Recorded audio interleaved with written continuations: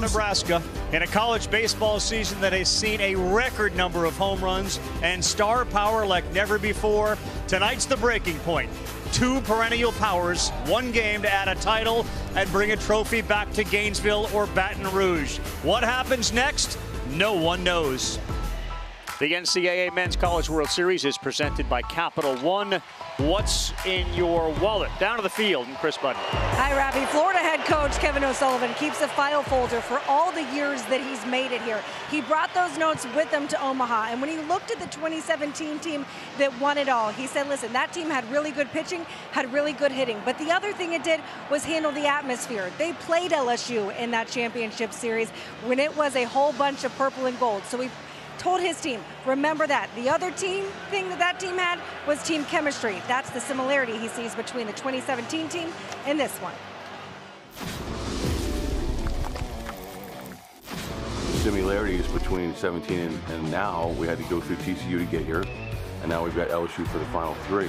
The crowd obviously is going to be loud and exciting, and it's something we're going to have to embrace. We talked about that in 17, but we bonded together as a group. We knew it wasn't going to be easy, and it's not going to be easy as well. It's two blue blood programs in college baseball. I mean, there's nothing really to say about it. You got to go out there and play your best baseball at the right time to win, and we're going to have a fantastic opponent to play against with a bunch of really good pitchers, a bunch of good hitters, you know, and a good program and a good coach that's going to manage the game well. So, you know, we're very comparable in many ways, but I guess that's why we're here.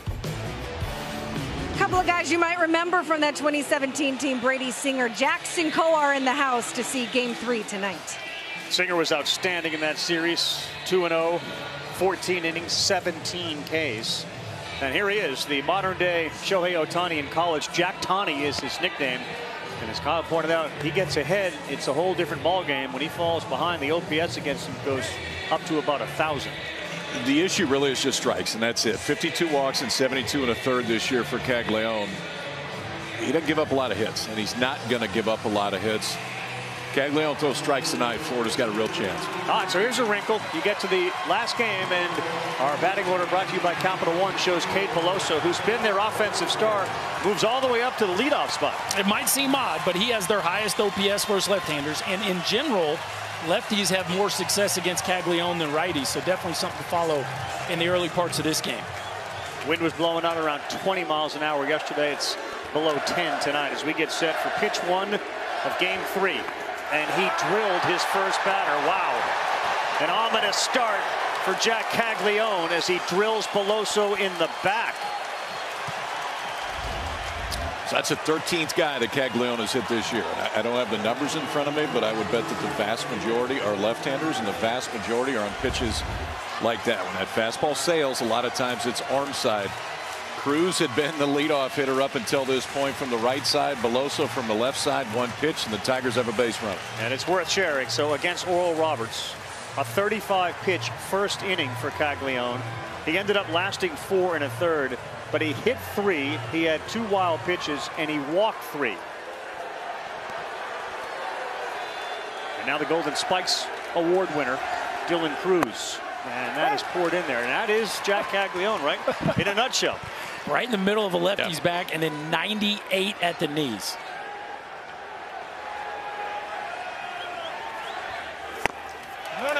Another one and a fastball, and he'll throw a bunch of those at 98, misses away. Behind him, it's Colby Halter at third base, Josh Rivera, the shortstop, Cade Curlin, Luke Heyman at second and first. In the outfield, Shelnut, Langford, Evans. 96, and he's ahead 1-2 to Dylan Cruz,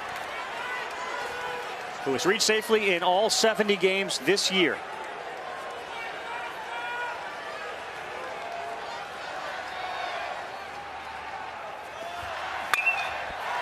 This one is in the air to right, going back, but playable. Evans now drifting, still drifting, and it took him all the way back to the track.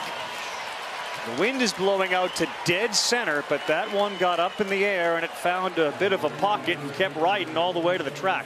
Yeah, that's a ball that yesterday would have been a homer. That's how crazy the wind was here at Charles Schwab Field, and today about 5 feet short. But if you get it up in the jet stream, it has a shot to go out from foul pole to foul pole today still. Maybe not 50-degree homers like we saw yesterday, but it's going to play offensive. Shadows are a factor this time of day here in Omaha, and you can see Tommy White standing in the shadows Caglianone's ball goes through the sun. That's fouled off the catcher, B.T. Riopel.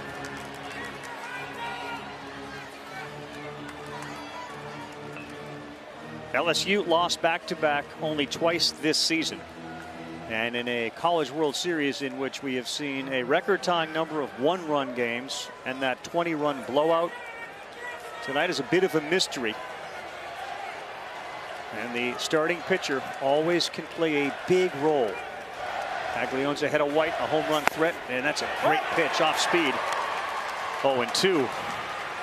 There is Paul Skeens. We'll keep an eye on him, and in particular his feet. Like literally, does he have sneakers on, or will he put on some spikes? Sneakers right now. Set up outside, and he got him. Boy, what a bounce back here from Caglianone after drilling Beloso.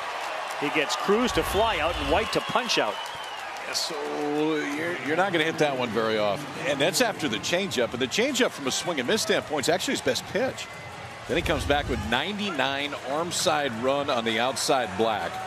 So the first pitch hits Beloso in the belt. Since then, Caglianone has been locked in. The first baseman is Trey Morgan. 308 in the World Series with a couple of doubles and a triple. Woo! Not an easy one to get out of the way of. That was 99 at your chin. So Caglianone's average fastball velo is 94.7. Early on, it's been a bunch of 97s and up. So he's obviously got a little extra juice flowing today. You can take 2 miles off of it and dot it. That's pretty impressive. 97. He has said, man, he wants to do both at the next level until an organization says no. That's high.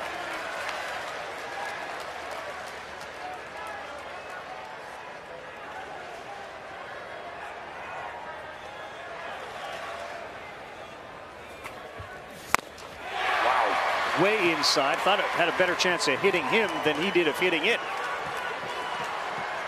This is a challenge with Caglianone, right? Do you go up there aggressive, ready for a fastball, or do you let him kind of work around the zone? Same spot. So that's 4 balls, right? Like, this is the hard part from an offensive approach is can you look at this ump cam right there? That one's coming right in your living room. And such an uncomfortable at bat. Go a slider away here, or you just go back to your heat on a 2-2. Wow, he buckled him down. He went swinging at one on his fists again. Jack Caglianone hits the first guy and then finds another gear. 2 punch-outs to end the top of the first.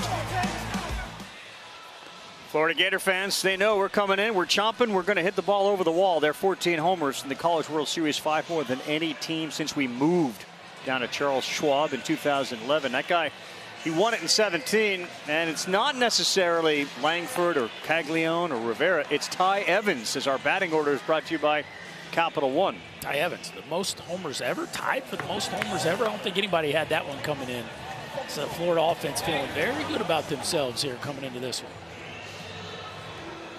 They're going to get the right-hander Thatcher Hurd, who pitched in Thursday's game against Wake Forest, come out of the bullpen through the last 3 innings, mid-90s. I think the question today is how far can he go, and then ultimately, where do you go after it for the Tigers? There's plenty to like. It's a mid-90s fastball with a whole lot of carry. So that 4-seamer at the top of the zone is the one that today, similar to Ty Floyd, the Gators are going to have to force down in the zone. Yeah, that Thursday game you mentioned, that was when the ball was handed over from Skeens. So he had a high bar to live up to, and he certainly did. Still trying to get over the fastball inside to Trey Morgan, which sent him down to a knee after he swung at it. As Cade Curlin steps in, he's the freshman out of Tampa, Florida. Graduated the year early, enrolled in 22, been a starter since about a month into the season. On the corner, strike 1 from Hurd. UCLA transfer. Very well could be in the weekend rotation next year.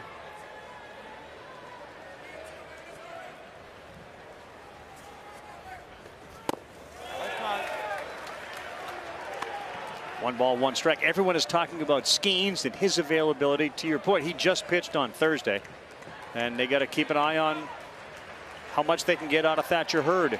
Riley Cooper wasn't here yesterday. He is here, and he is available. On the first breaking pitch, misses down and away.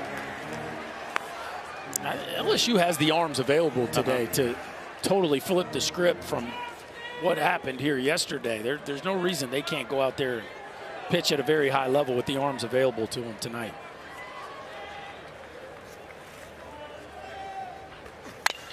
And that ball is smoked into left center field by Cade Curlin. Good sign on a ball that was up. He turned it around, his 6th hit in Omaha. Well, the freshman swinging a bat with a little more confidence as this week has gone on. That's a 4-seamer up, and that is a bullet right through the middle of the field. 106-mile-an-hour liner to get the Gators started, and now Wyatt Langford, who was as hot as you could possibly be yesterday. 5 hits. That's good. Right here. Is that any good? He's hitting .381 here in Omaha. 8 for 21, 4 doubles, couple of homers, 7 runs batted in, and he challenged him with a fastball at 96 to get ahead 0-1. Not a bad week for Langford. He has now the 2 longest home runs ever hit during the World Series. 449 yesterday, 456 earlier.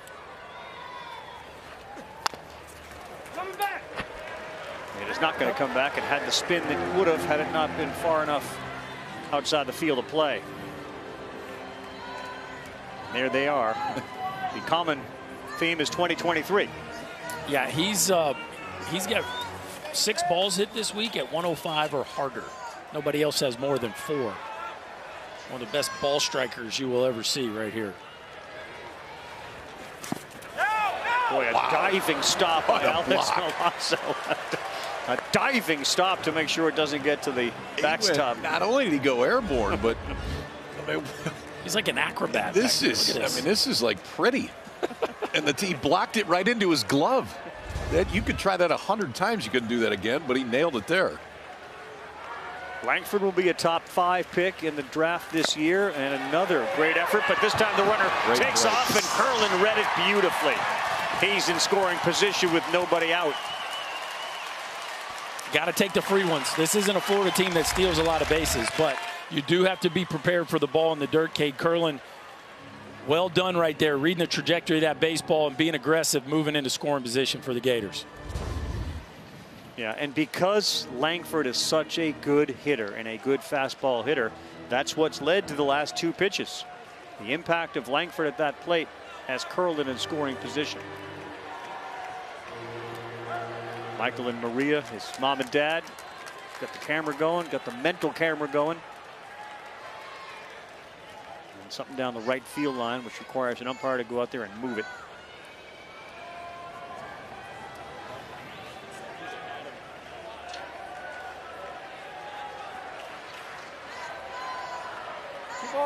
Florida off a game in which they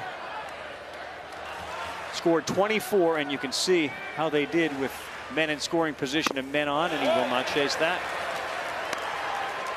That's a big time take right there, because you think after a couple breaking balls in the dirt that maybe you're getting a fastball, but with first base open, wouldn't surprise me if they continue to nibble to Langford. He hung one. That ball is ripped down the line in left. Is it enough? Yes, it is. Wow. Wyatt Langford is scalding hot. It's 2-0 Gators.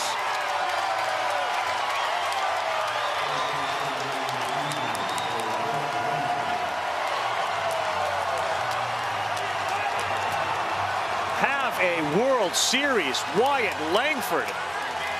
His 3rd home run in Omaha. He is now 6 for his last 6 with 2 homers and 8 ribbies, and that's a hanging breaking ball. And it is, yeah, pointed fair, Wyatt. Pointed fair for the folks. A bomb to left field, and the Gators just keep it rolling. Can you imagine a team ever being hotter than Florida is right now? Certainly not an individual. Boy, is Wyatt Langford having an amazing World Series. And here's Caglione, and that breaking pitch misses. So Hurd early trouble. Gators 24 runs yesterday and 2 here in the first. Still nobody out.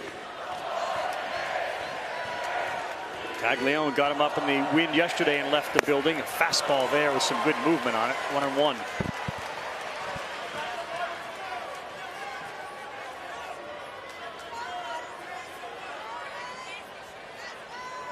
2-home run Sunday for the pitcher and 3-hole hitter.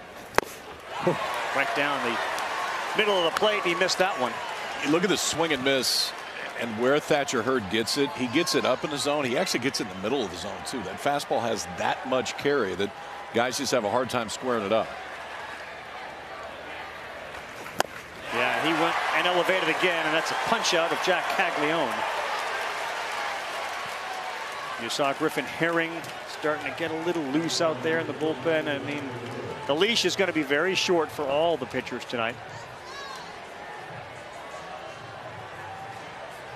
When I asked Kevin O'Sullivan about Jack Caglione's leash, he said, well, he determines that. I don't bring a leash to the ballpark. The pitcher tells me how long my leash is going to be.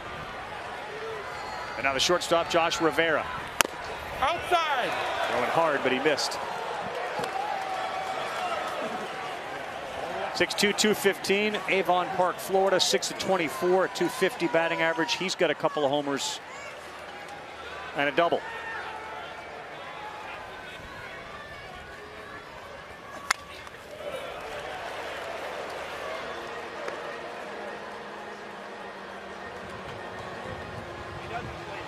The red hot Wyatt Langford, the center fielder.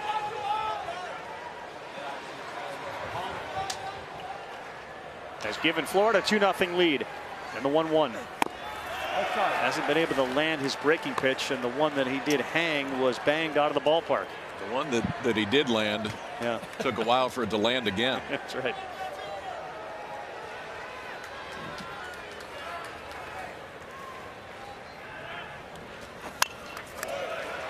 When you're looking at the swings that he's getting against the fastball, they have to be second guessing the pitch selection there to Langford on a 3-2 count after they had thrown him 3 in a row. They went back to the well one more time. And, well, he looked right on time for that breaking ball.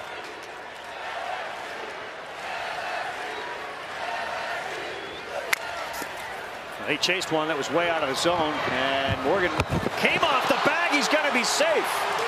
Boy, that was an interesting play by Trey Morgan, who seemed to think he was going to have to go get that baseball when it was right to Thatcher Hurd. Oh, they call him out at first base. Wow. He run into the baseline. He interfered by running out of the I can hear him say to the coach, here's the problem with this rule, okay? The entire base is in fair territory. The entire base. So when you get close to first base, where are you supposed to go? You got 45 feet. And then at that point, you're supposed to be in foul territory. Oh, man. I'm sorry, but he hit the middle of the bag. And he was safe anyway, by the way. He had beat that throw, and I'm with you. He's in the middle of the base. Yes. I mean, it's physically impossible. It's not physically impossible, but it makes no sense to run in foul territory for the second 45 feet and then hit first base with your left foot. That's the part of this. If you're 10 feet in front of the bag and this happens, I get it. But not right at the base. It's something that we got to look at with this rule because it's just not realistic. Billy Van Raphorst is the home plate umpire, and as he consults with all the other umps. The call in the field, if out because of runner's lane violation, is being challenged by Florida. The play is under review. Yeah. And you make a very good point. And the other part of this is ultimately when they look at it, it didn't. The only thing that was impacted was Morgan's ability to catch the ball, but he may have put himself out of position. Watch his first move here. Yeah, he goes towards the ball, then he comes back to the base. And by the time Hurd gives it up, Rivera's actually going to be safe. He doesn't touch the ball. He doesn't touch the glove. Obviously, he's out of the runner's lane. He's out of the runner's lane. Now he's back on the line. His last step, he's on the line. Yeah, that's a no call for me.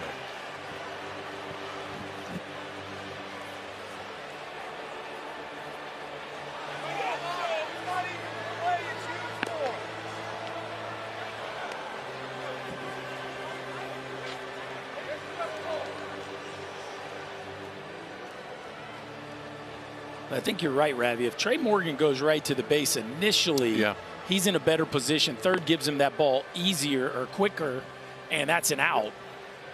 And we're probably not having this discussion. They lose one. Correct?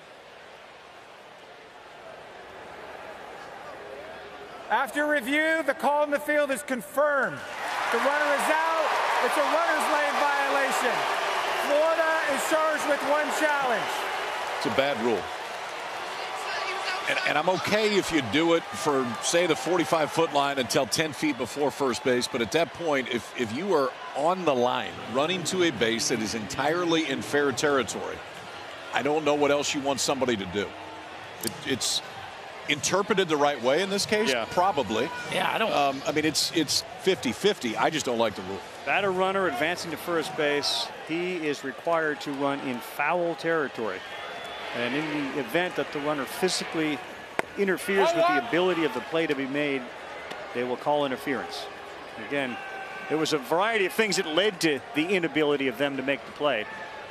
I would think that the runner part of it was a very small one, if any. In any event, it's an out, and there are 2 down. Outside.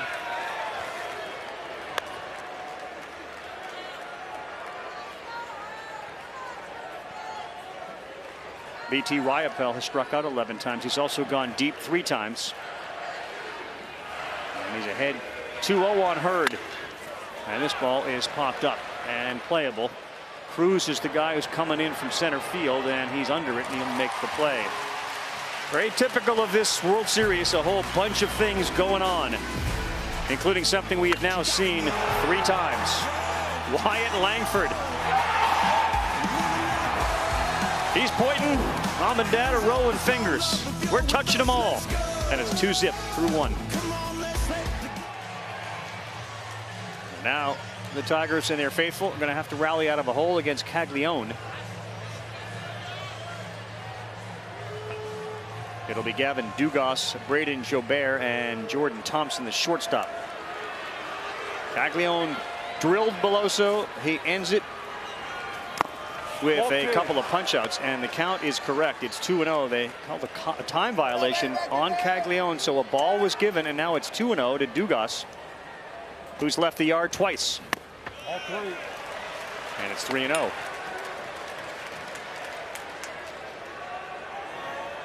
Pitch clock starts at 20. When it gets below 12, you'll see it on your screen, and that's a 3-pitch walk, but it's a walk because of the violation. So for the second straight inning, the leadoff man is aboard.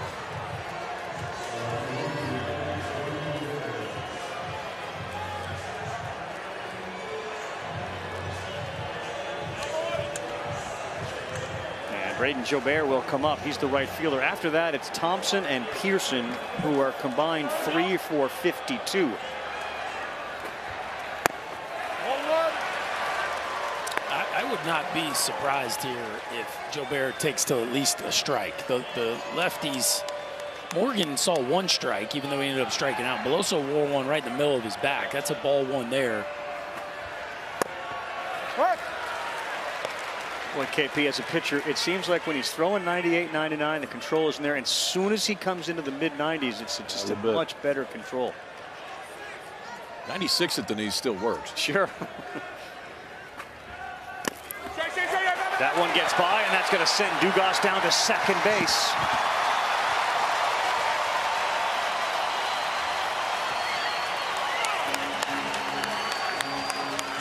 I guess that one will go as a wild pitch, but that's a play I think BT Riopel expects himself to make. Looked like he just assumed he could pick that one right there and ends up giving up a free 90 to Gavin Dugas.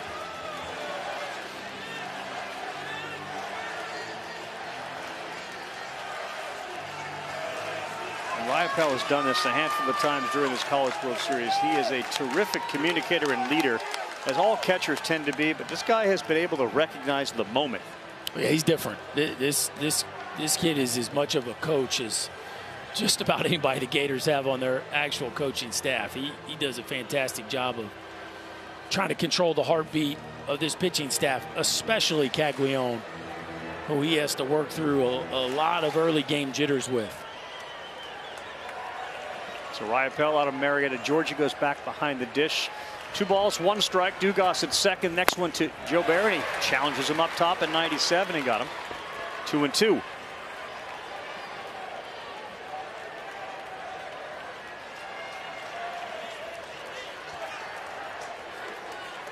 Frankfurt is shaded towards left.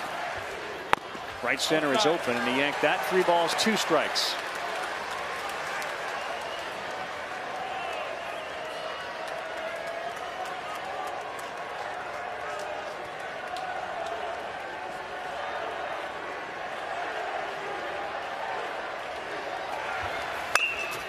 The other way, off the glove, it looked like, of Halter into left field. Jobert will be held at third base.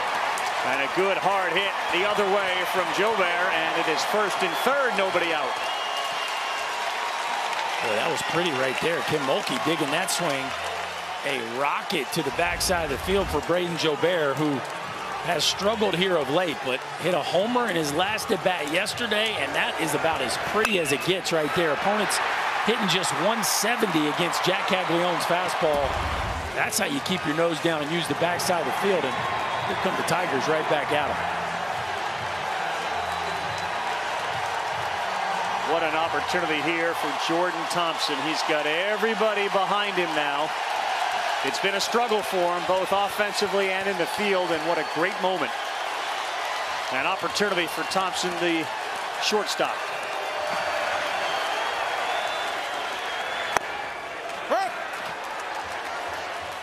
First pitch changeup. That's pretty cool. I mean, you got LSU fans on their feet right now, and they know how important Jordan Thompson's been to this team all year, and they know how much he's struggled since he's come here to Omaha, but one night can change all that. Back-to-back changeups, and ahead of that, 0-2.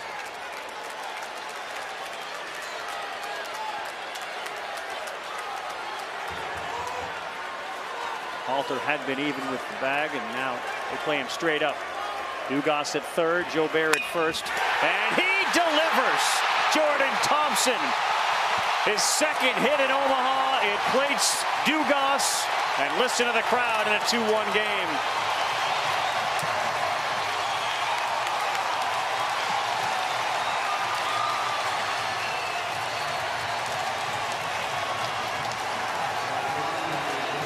He had been 1 for 30.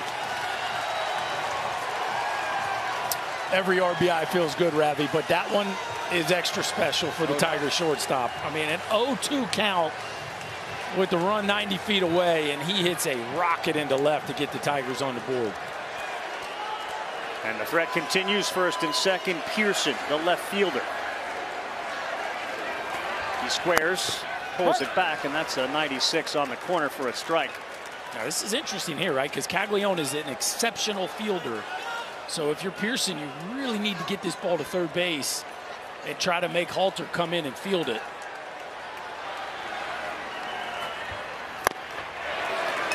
Oh, 0-2.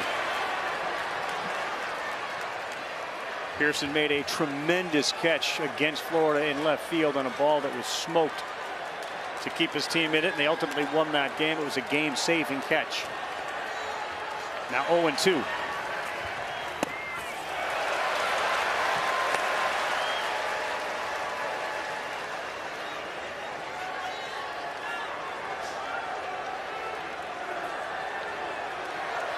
Like Thompson, Pearson has had a hard time here in Omaha. Just 2 hits, 22 at bats. On the ground, fielded. They'll go to second for 1. Back to first. Nobody's there. So they get the runner heading to second base in Thompson. Jobert goes to third. Pearson aboard. Nice job there by the freshman Luke Heyman. That was not an easy play. Heyman doesn't play a ton of first base, only when Caglianone pitches. And that was a tough hop, but he did a nice job of keeping his poise and ripping a strike to Josh Rivera to keep the double play in order and eliminate a runner from scoring position.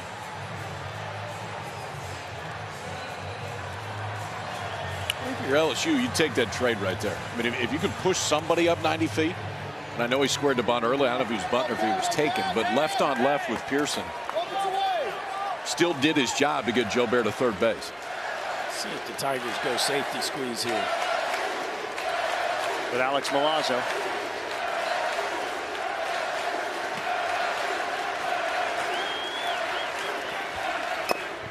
He tried it, and he fouled it into the mitt for strike 1. A perfect pitch, too. Fastball right down the middle. And you're always trying to hit the top of the ball when you bunt. He just Really came right over the top of that one. 7 sacrifices, the most on this team, and he tries again. Oh, good catch that time by Wyapel. Kind of stabbed at it and was able to land it.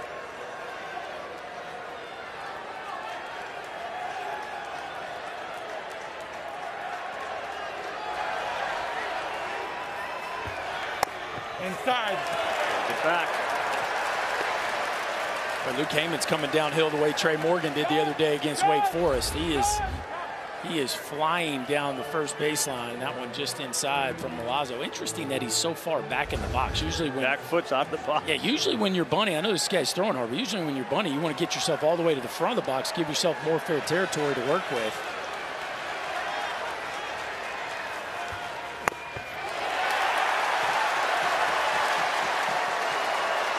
Cade Beloso, not Dylan Cruz, is on deck. Beloso inserted into the 1 spot in the lineup.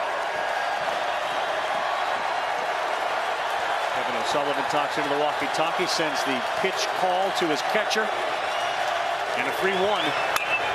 And Beloso fouled it off to the right.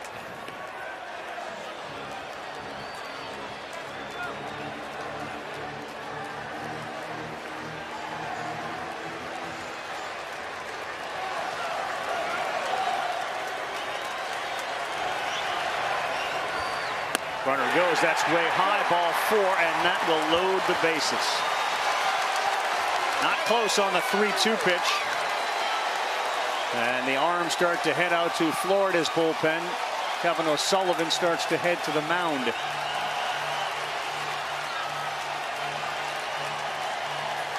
See Blake Purnell headed out there, Cade Fisher, Ryan Slater.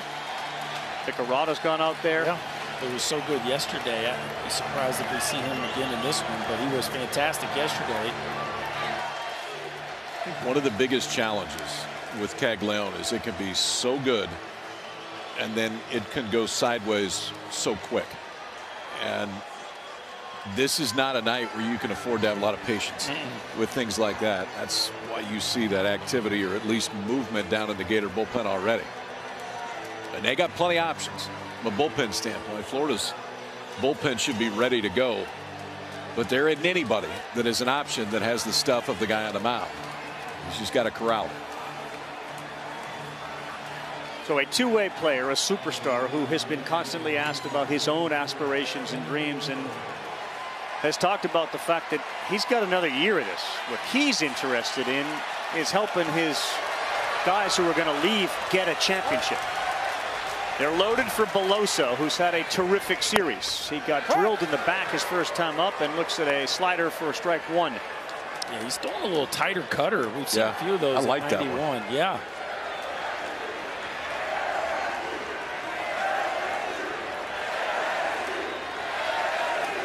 Six RBIs for Cade Beloso. Here in Omaha, that's down. Joe Bear is at third base. You got Josh Pearson at second base and Milazzo, the catcher, at first base. In a 2-1 ball game with 1 out. They've got 1 in the inning.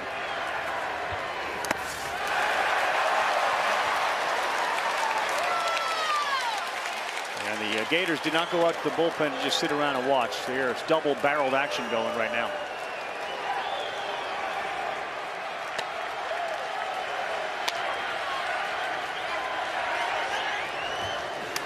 And he hit him on the arm. Second time he's been hit. That brings in a run, and this game is tied.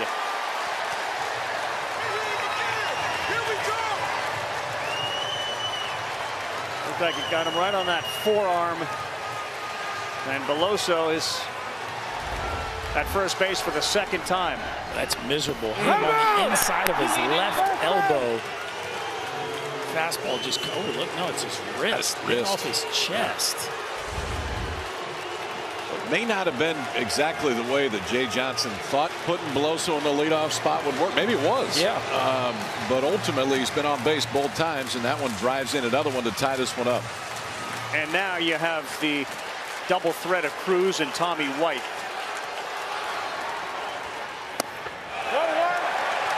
And the Game seems to be speeding up right now for Jack Caglione on the mound. You better be careful right here. Cruz just missed one his first at bat. See, I like that one. I like leaning on that one. He throws his changeup for a strike much more comfortably than he does any other pitch. And against righties, it's absolutely his best pitch.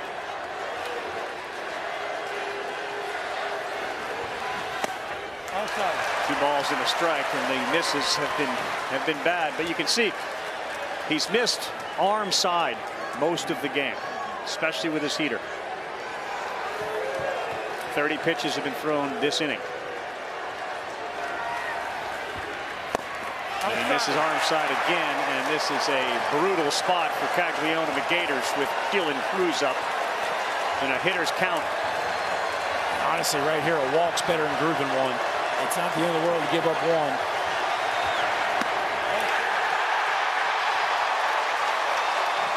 LSU takes the lead on the walk, and Kevin Sullivan has likely seen enough from Jack Caglione on the mound.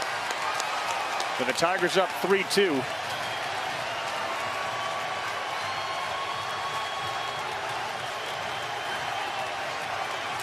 Well, Kyle, that was the concern you voiced at the top.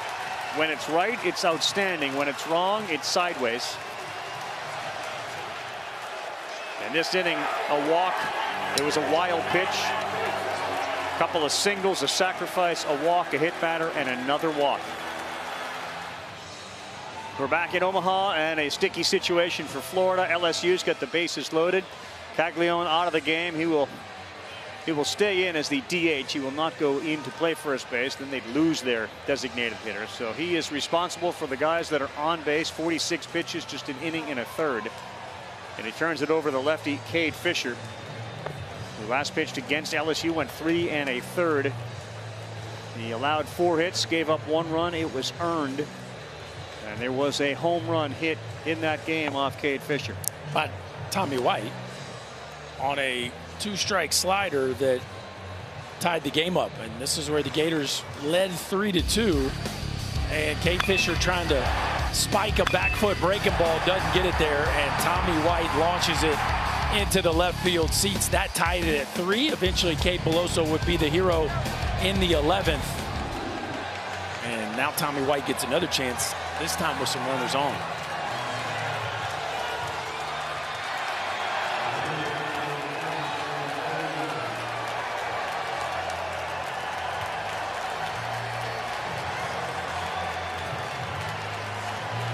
So you have 3 runners on, and one of the most dangerous hitters in Omaha at the plate is Tommy White, transfer named Tommy Tanks, about to be a hero again. Oh, he looked at that first one and liked it and fouled it back.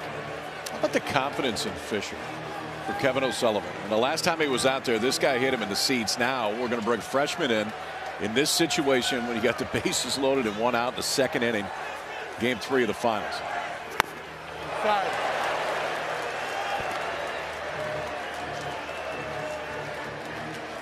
One ball and a strike from Fisher.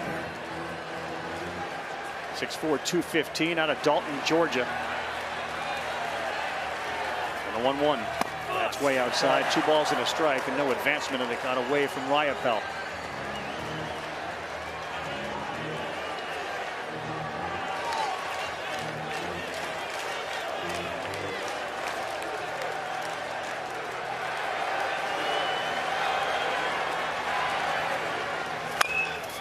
On the ground, and it is a foul ball. Foul ball. Wasn't fouled by much. Foul ball. It's David Savage, our third base umpire down there. We do have umpires down the line too, and left and right. Needed them yesterday on some of those high fly home runs that ended up scraping the clouds and somehow getting over the fair pole down the left field line. I heard you refer to it as a fair pole, so that's why I went there. See where you're going there? You'd like a fair pole and a foul bag, right? That's the That'd be a good combination. Yeah. Yes.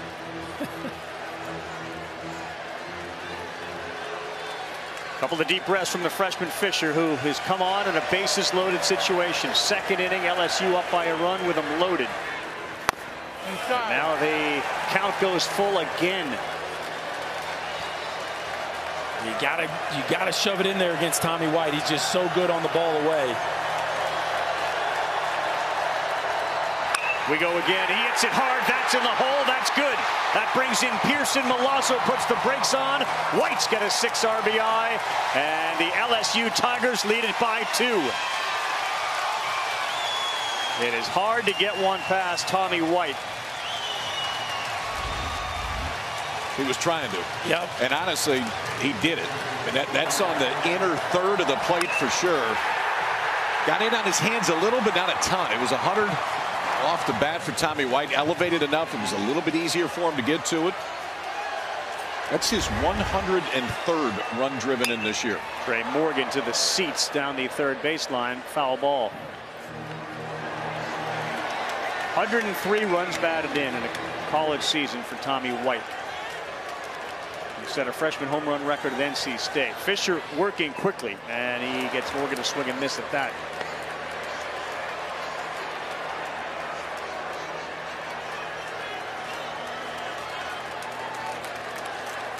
Four runs here in the inning. Caglione watching as the starter's been replaced. Morgan does a terrific job of spoiling that one. That started probably behind him. Yeah, you see him choking up on that bat. He's going to get into a broad base, and this dude can grind out an AB with the best of them. 0-2. He delivers to center field. Langford is there. He'll make the play. Should be an easy tag for Beloso, and also moving up from second is Milazzo. 5-2 Tigers on the sack from Trey Morgan.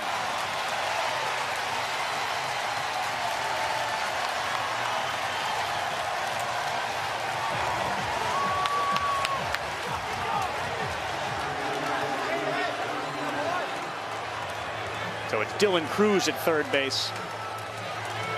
And the job was done there. Another RBI, and anytime you can add a run, man, it is huge. And the whole Paul Skeens thing still looming large over this now that LSU has grabbed a lead.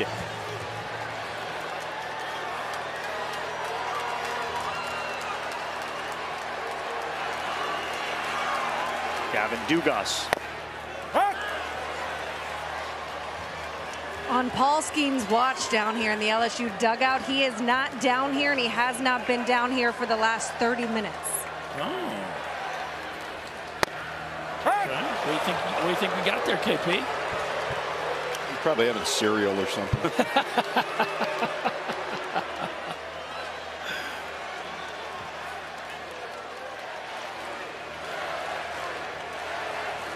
Two strikes on Dugas. Spoiled one. Good at bats from LSU here. Caglione held him out a lot, but White got around on a ball that was deep. And there's very, very good speed at third base on a ball that's anywhere, even on the infield. Here's one on the infield, and that's going to be an infield hit. It rolls through to the outfield. Another run comes in. Dugas, a 2-out, 2-strike RBI. 6-2 Tigers.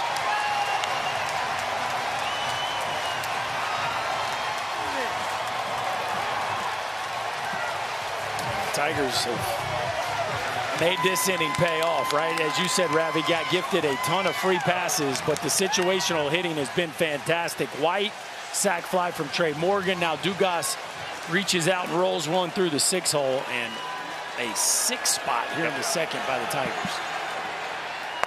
Outside. Ball one to Braden Jobert. Well, anybody that was worried about the hangover of a 24-4 thrashing, look, that's now been flushed. That's ripped. That's into right field. Fielder has it. We'll put the brakes on. Wow, they throw back to third base. I thought White had a chance to score on that. As Evans picked it up, they held. I don't know. White at third. I don't know how you hold him right there. I know it's hit hard, but Evans had to go to his glove side. Ty Evans was not even throwing this ball. No. I mean, he had conceded the run in right field, and with 2 outs, that's shocking that White was held. Yeah, he was going to score without a play. Yeah. As you said, Ty Evans is not even attempting to throw Tommy White out at home. And nice job there by obeying your third base coach and putting the brakes on. But well, that's a missed chance there by the Tigers. They're loaded one more time. Thompson. 0-1. Jordan Thompson, who delivered a single and an RBI in this inning. His second hit in Omaha. It was a big one. Do even more damage now. It's 2-0.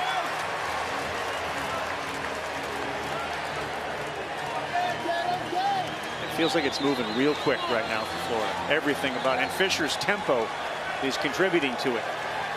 They just got to figure out a way to get off the field. 2-0 to Thompson, right down the middle, 2-1.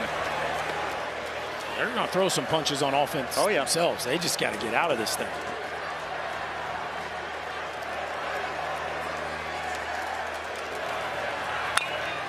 That ball is hit to center field, and it is fairly deep, but Langford is under it. And Thompson flies out, but they end up with 6. 5 hits in the inning, and a bunch of 2-strike, 2-out magic for Skeens, White, and the Tigers. They lead by 4.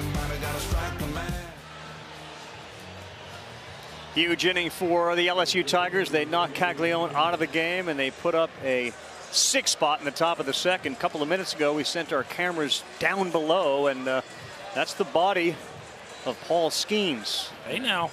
Got no socks. He's got no shoes on those feet, so he's throwing down some. He's making a change, it appears. He's got the AirPods in. Like it looks like he's in his pregame routine there. Not eating cereal, KP. No, I just finished. Lucky Charms and on to the pregame routine. Here's Luke Heyman now as Florida has to chip away at a 4-run deficit. Heyman, Evans, Helmet against Thatcher Hurd. All right, 2-0. Looked like Riley Cooper and a bunch of other guys walked out to that LSU Tiger bullpen. Skeens obviously hasn't, but they got Herring, they got Griffin. Cooper's been a revelation here in Omaha. 2-0. Uncan shows that as a strike. Luke Heyman wasn't too thrilled with that call.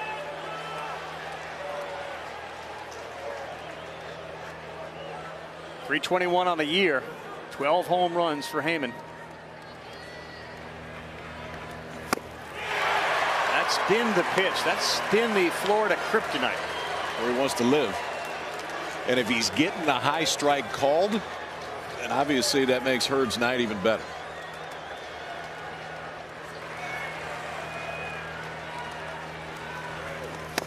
Ooh, and he threw a wicket breaking pitch. Second strikeout.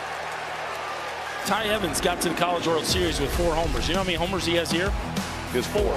And this is the 6 homers the Gators hit yesterday. A couple of them obviously off the screen. Now this is for the week. 15 homers in the College World Series, the most in Charles Schwab Field history. Fireworks. You get fireworks. You get 15 home runs. You get fireworks. You deserve fireworks. Yeah. Right by him at 95. This is Evans, the right fielder.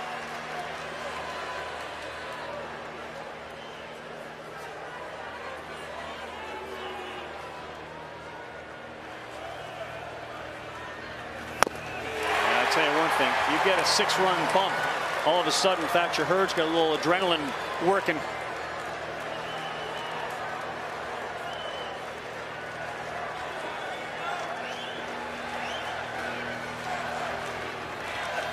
All foul.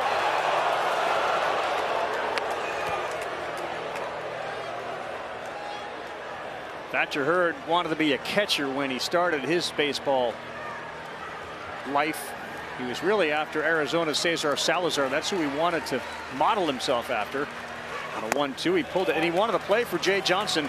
He went to an Arizona camp one summer with his buddy Tommy Splain. Hurd wasn't great at the camp. Splain did much better. They both wanted to be two-way players, but Johnson remembers seeing Hurd throw a slider and said, you know what, that guy right there, he's not a catcher. He's going to be a pitcher. Lo and behold, Johnson ends up at LSU, and here is Hurd. And this is a sky-high pop-up. Pearson in left, and Thompson going out. Thompson's under it, and he makes the play.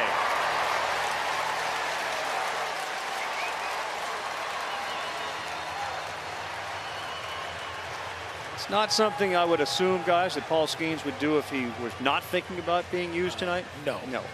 He'd be on in his turfs cheering on the fellas, but right now he's in pregame mode. There's no doubt about it. That's a dude getting ready to grab the rock. Tyler Shelnut. Yep, that's a good pitch in there for a strike. During COVID, Thatcher and his brother Logan, another pitcher, they got the keys to a pitching facility with all the technology, TrackMan, etc. And that really is what hooked him on pitching. And he, right now, looks like somebody who's teaching a master class. Yeah, I mean, the carry on his fastball is among the top 5% in all of college baseball, and he has really learned how to utilize it and just live right at the top of the zone. 0-2, and he does not get the chase. He's one strike away from throwing a shutdown inning out there, which is what every pitcher wants to do after their team puts up a crooked number. 6 for the Tigers to start this inning. 3 up, 3 down would give them all the momentum. Mission accomplished. A wicked curveball from Thatcher Hurd. Picks up 2 punchies in the inning. He's got 3 in the game. We're through 2, and the Tigers got a 4-run lead. 2009, that of course is the last LSU title, Paul Mainieri and company. As he followed in Skip Bertman's shoes, he was able to get one. The Gators came in 2017, and we saw Kowar and Singer, and there is Paul Mainieri being asked, among other things, what it's like to win the whole thing. No one's ever won it in their second year, and that's what Johnson's trying to do in the first pitch swing, and this one is going to be playable. In foul territory, not an easy catch at all, but the catch is made by Colby Halter, and that's a 1-pitch out for Pearson, and that's kind of big right there for Fisher on the mound. Wow, after the last half inning, yeah. That's exactly what the freshman left-hander was hoping for right there, an easy, low-maintenance out.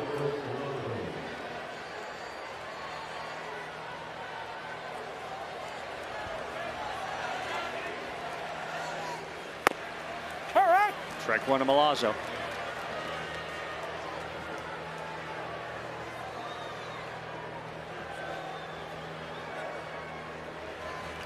Outside.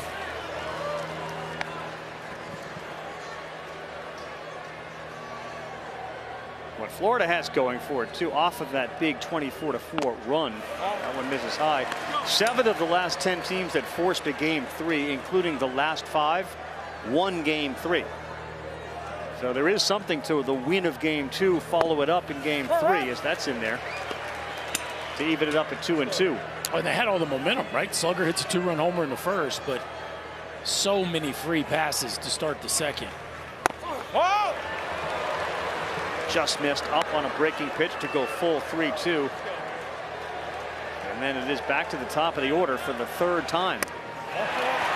Fisher lost him.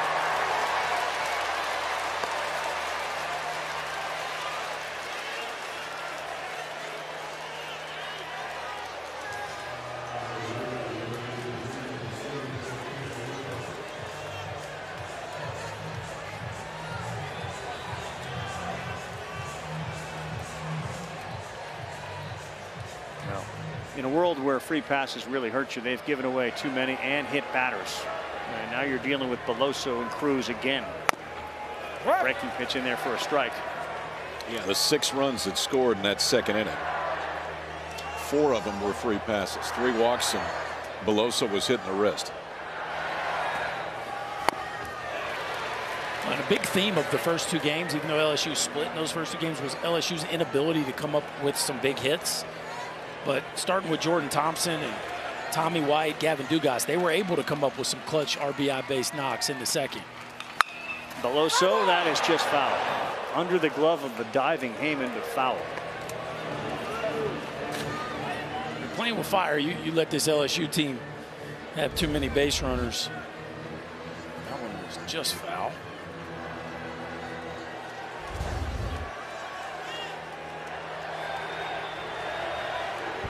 Also going to get through a bat without getting punked. Strikes out.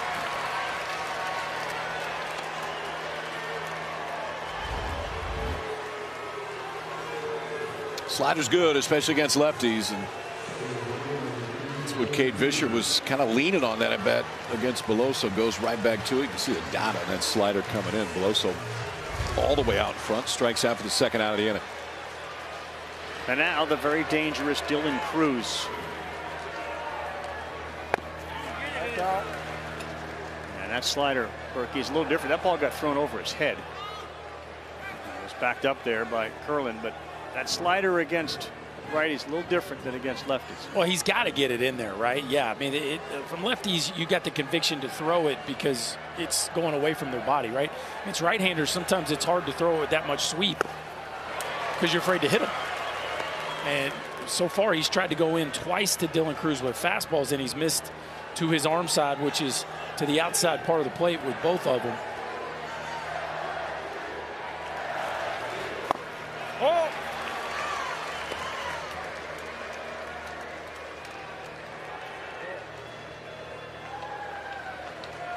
Cruz popped out to right to the warning track, then walked and scored on a 2-1. That ball is ripped into right field. It's going to get down in front of Evans. He fires it back in, but that's the beauty of Dylan Cruz.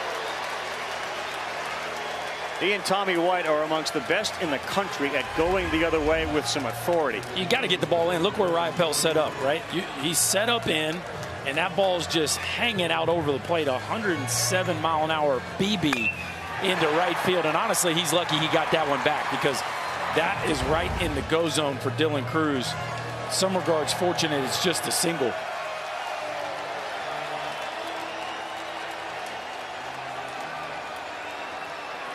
Kevin O'Sullivan sees White coming up. That bullpen door is open. And the lefty Fischer. Night is over. Slater coming in, third pitcher of the game for the Gators. There's 2 men on, there's 2 men down.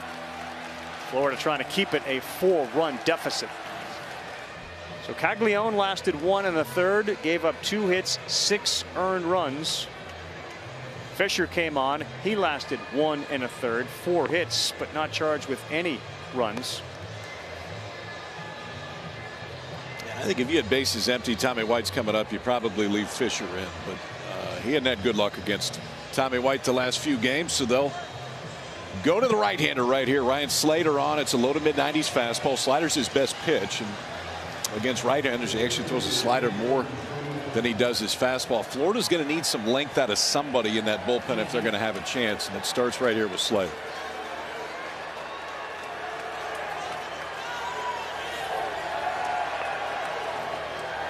Look at White's numbers tonight: 1 for 2, an OPS of 1150.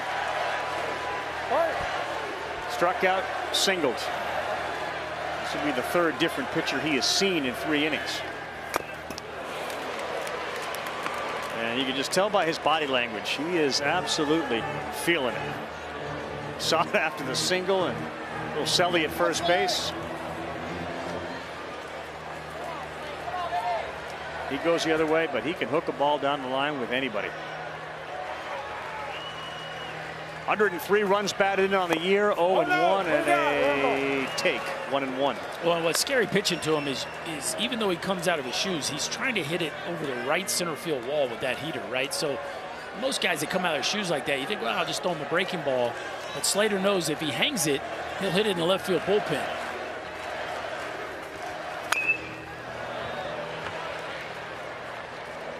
I mean, you know hitters, KP, you know hitters. You can tell when they swing and foul one off and they give you a little walk, like they're feeling like, I missed that. You didn't get that by me. I missed it. Yeah, there aren't too many times when Tommy White steps to the plate that he's not feeling confident either.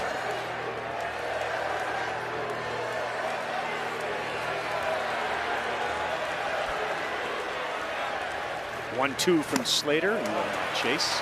Well, what's so fun about where we're at right now in this ball game is we have superstar players, and most of them are feeling locked in right now, right? Langford, Cruz, White, like these dudes are special, and they're hot.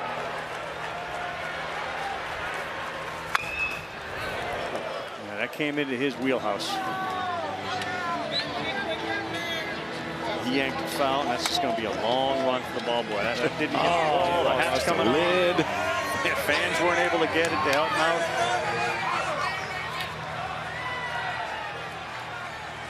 Oh, Got his lid. Doesn't know it. Yep. Hat's Shaking up. No. Just kind of shaking up after that. Oh, nope. Hold on. Back for a hat. We're going to play.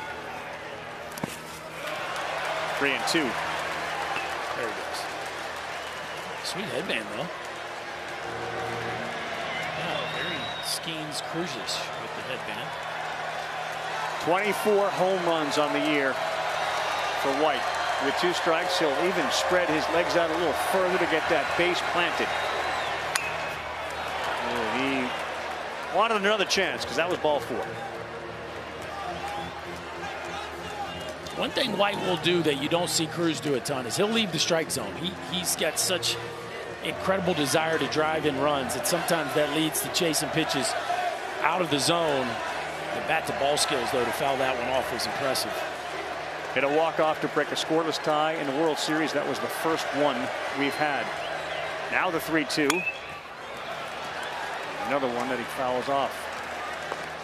The other nutty number about White, which we've talked about in games past, when Cruz gets on base, he has been hitting over 680. Like, that doesn't make sense. But somehow when that guy is on first, Tommy White's batting average goes above 680. That really is the craziest stat. And this isn't like a small sample size. No, because he's played the entire year and Cruz is on base a lot. That's one of the more odd numbers I've ever seen in baseball.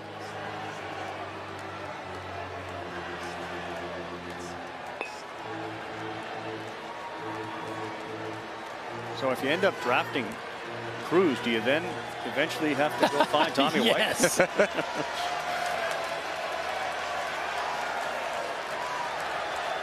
Slater on in relief, and here's another 3-2. And off the end of the bat, a one-hopper. Rivera gets it. We'll talk with the LSU head coach, Jay Johnson. Probably ask him about the plans for Paul Skeens and what it's like to lead by 4. Yeah, just the quality of the bats. Did a nice job with Caglione and made a good adjustment to Fisher. Now we're going to have to do that to Slater, and really like what I'm seeing out of Thatcher so far. He's been really good, Thatcher has, since coming to Omaha. What's been the difference with him here? You know, he's had a really good season outside of a couple outings. I think he's throwing his breaking ball for a strike. He's locating his fastball, and the poise is really good, and that's what we need tonight. We've seen Paul Skeens go back and start to stretch. What's the game plan for him tonight? He'll probably be in this game at some point. Appreciate it. Thank you. All right, KB, so you hear at some point, and I'm sure the scoreboard will dictate it, Skeens is going to come in and win, right? Well, I don't know, because we can't go to the camera anymore. Why not? It's covered now. There's a towel over the peekaboo camera that was down there somewhere. I'm sure unintentional. Just hung it there? Yeah, just trying to dry it out. All right. Well, that high fastball has worked so far for Thatcher Hurd. It'll be 9, then 1-2. Kobe Halter. And they have done what they usually do defensively. They take Jordan Thompson, the shortstop, move him over to the second base spot. And Dugas moves over to the shortstop hole.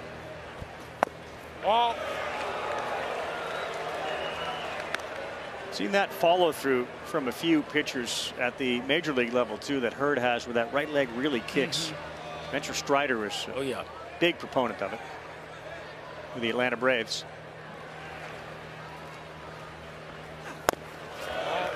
I mean, when I was growing up, you heard so many pitching coaches say you want to land in a fielding position, and that's great.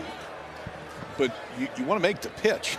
That's the part that matters the most. And if you could do that, maximize your effort and land in a fielding position, then that's wonderful. But if you crisscross your legs and come across, but you're throwing 95 at the top of the zone and they don't hit it, that's better than making sure that we land in a good fielding position. Halter, Kurland, and then Langford. And this one is driven to left center field. Cruz is going back. He's still going back. Leaps at the wall and makes the play. Oh, what a catch by Dylan Cruz at the wall.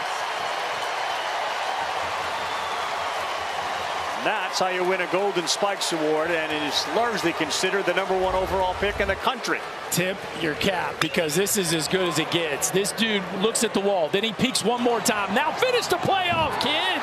What a play by Dylan Cruz. The confidence to take your eye off the baseball just so you know exactly where you are. Then the fearlessness and athleticism to finish it off. That is a Golden Spikes play right there. This one is also playable. There'll be no wall involved. Cruz is coming in. He's just catching everything.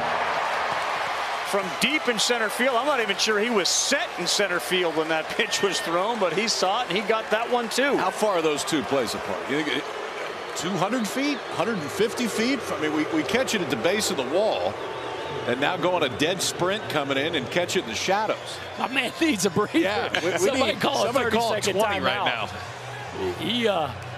He's getting his cardio in right there. He's like, come on, Gavin, I need you to finish that one for me. Well, that first play basically assured that Langford would be up with at the most one on, let alone two. And that's a big out and a big second out. So Langford bats with nobody on. And this guy has got flames coming off of his shirt right now, the way he's hitting. 6 for his last 6. 3 home runs. And as comfortable as White looks, so does Langford at the plate. Yeah, this dude's pretty scary when he's locked in.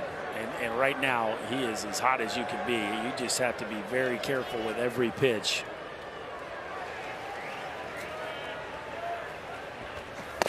Yep.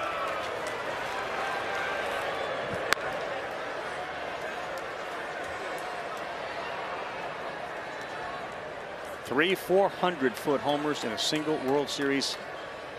He's the first. And this ballpark just generally doesn't see balls go where he hit them. Ball and that's outside, so he'll walk. Good story about Langford. When he was a kid, he was nicknamed Evil Knievel. He fractured his right wrist playing basketball, went for x-rays. They found out that he had a healing fracture in his left wrist. Healing fracture. Never complained about it. So he had a broken left wrist, never complained about it, and dealt with a right wrist. Grew up about 30 miles outside of Gainesville, Florida. Lives for the Gators. He's at first. Boy, Caglione just went fishing on a slider. 0-1. Well, it's been pretty neat. The story coming into the College World Series, we had all these superstars, and Langford and Cruz have certainly not disappointed. Could be one, and Skeens either, right? The 1, 2, 3 in the draft, they have put on a show for us here in Omaha.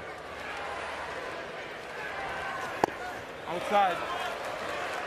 That play Dylan Cruz just made. Anybody that thinks he's a question mark, I don't know how you ever would consider moving him anywhere off of center field. He is special out there.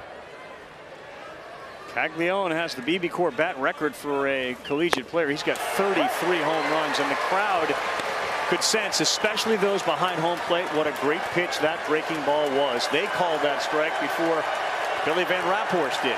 Now 1-2. They've been able to get him to chase. Oh, he got hit, and that's a mistake from Thatcher Hurd. Came inside to Caglione, and now there are 2 on with 2 down, and Josh Rivera coming up.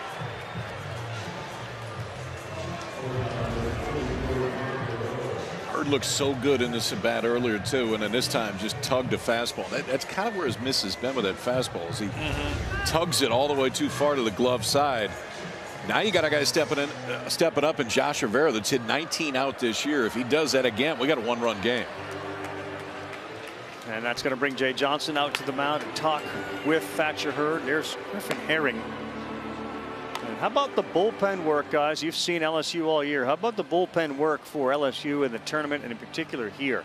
Well, you got to take yesterday and throw it away. Yeah. Right. Other than that, they've been spectacular. And Griffin Herring, Riley Cooper certainly at the top of that list. Herring just a freshman, but boy, is he impressed. And Riley Cooper under the weather yesterday, but looks like he's ready to answer the bell here this evening. And I would say that Thatcher Hurd is in that place right now where if it doesn't get done right here, they may go to Herring. He's been that good.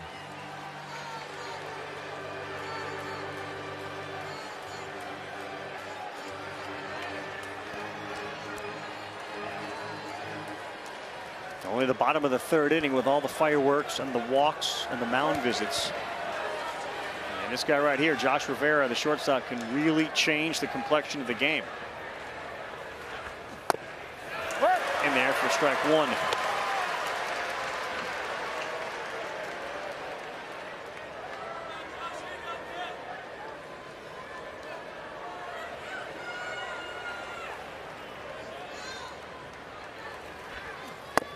Oh.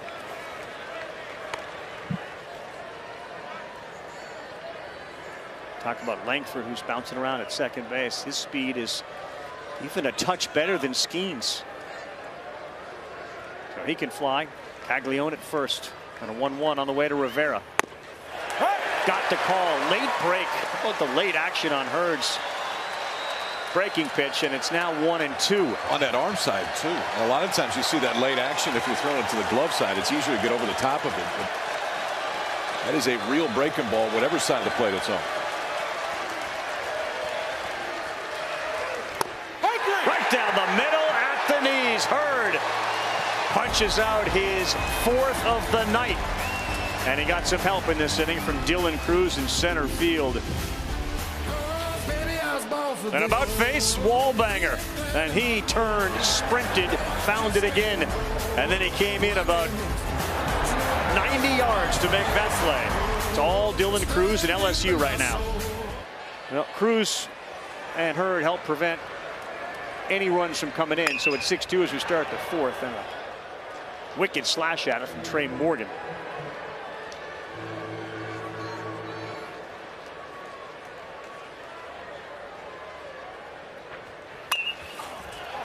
And that one's going to get out of play as well. Stating the obvious, but this is obviously the game you win the championship. And the arms that LSU has out there, the longer you don't put some numbers on the board, the advantage really tips to the Tigers. Yeah, this one could get late early on the Gators. And opportunity right there with your cleanup hitter up and 2 guys on. Rivera watches a couple fastballs. That one stings.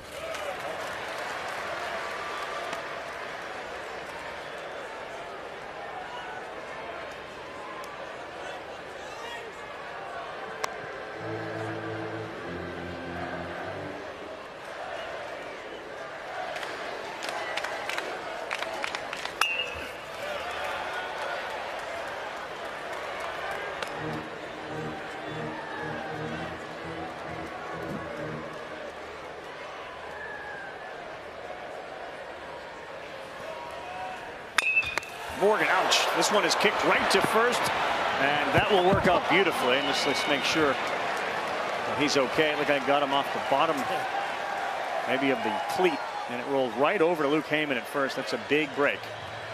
He's limping a little bit. I mean, I think that got him a little bit. That was moving when it got there. That's for sure. Kick saving a beauty with the back. 106 off your ankle. Easier to smile after it's a 3 unassisted on the back end of it, but that one's gotta sting.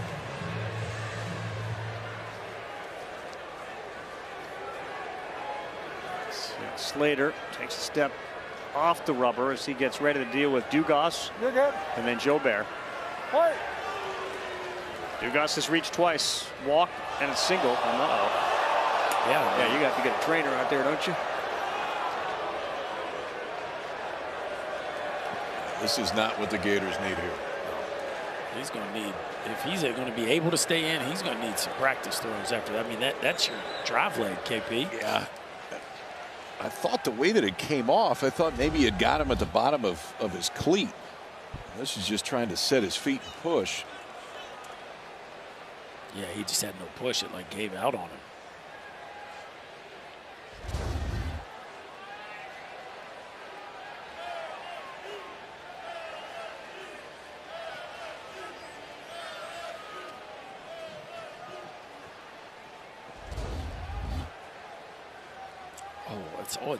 It's like up around the shin. Yeah, we saw it real speed. I thought it came off his shoe at the bottom.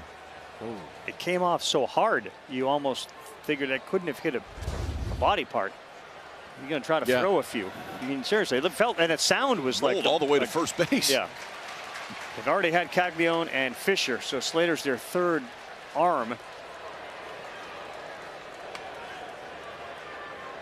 Nesbitt and Purnell start to throw.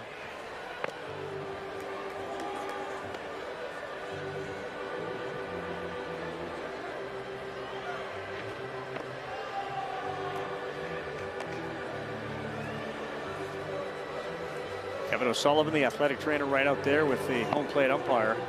Well, it's funny. We just talked about that finishing position. Where the right leg rips around, right? And that's the body's to the side of the hitter. And not that you would catch that ball anyway. That's not the point. But it does expose that outside of your right leg.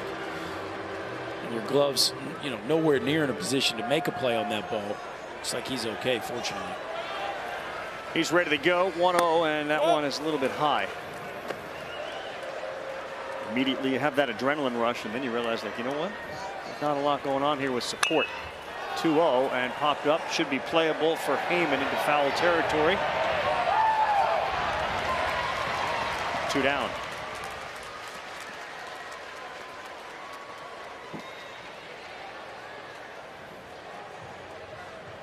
Think about LSU. They won on Saturday, but they stranded 17 runners. Sunday, remember, in the blowout, they left the bases loaded in the first and the second inning. Today they've done a lot better job of cleaning up.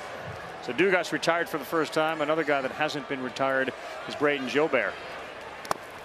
Oh, nice dig.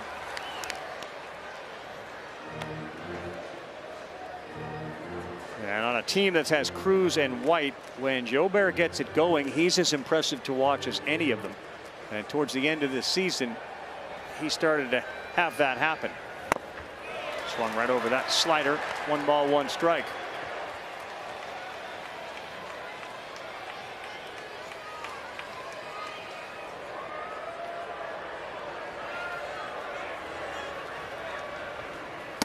Both down. That's the same pitch he swung at. Yeah, the bat-to-ball skills are not on the level of Cruz and White, but when he sinks it all up, boy, it's as pretty as anybody.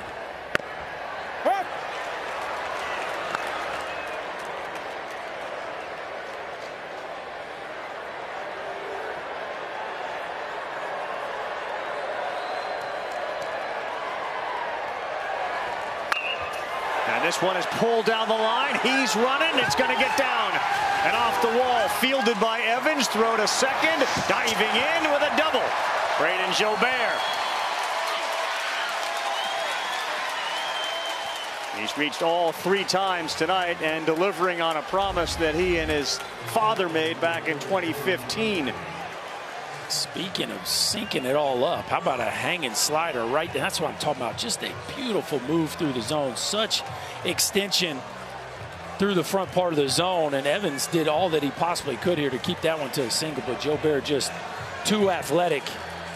And he has now caught fire with 3 hits already in this game to parlay after the homer to finish the last one. That's 4 straight hits for Braden Jobert. He and his dad Jacques were here in 15 watching, so 8 years ago, and his dad said, next time I promise you'll be here helping them win a World Series. And here they are in 23, and Jobert is certainly doing his part.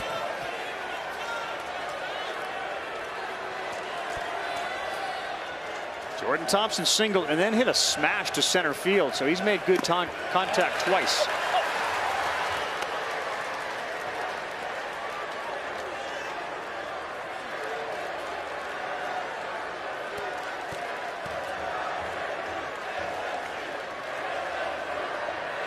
Huge numbers with runners in scoring position.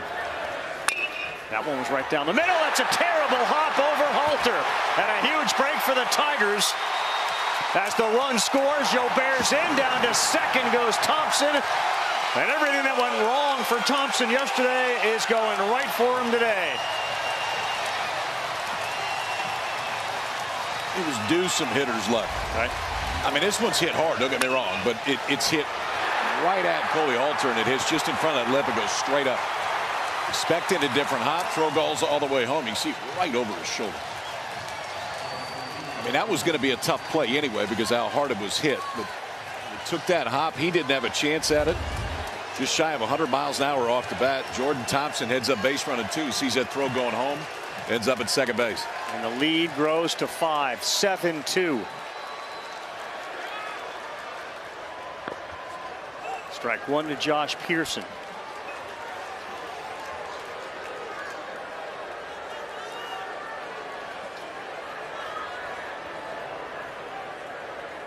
They give Thompson a hit. That's his second of the night. And Pearson swings at it and pulls it foul. This is where this lineup gets scary, right? It's been a struggle for the bottom 4 hitters in this lineup over the last few days, but boy, they are having some kind of ball game here this evening. 6 for 9 with runners in scoring position.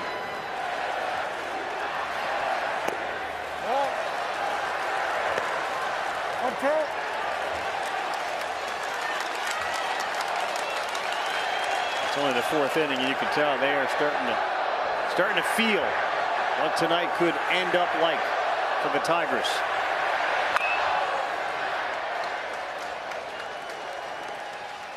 Six through 9 batters in LSU lineup have only made 1 out tonight.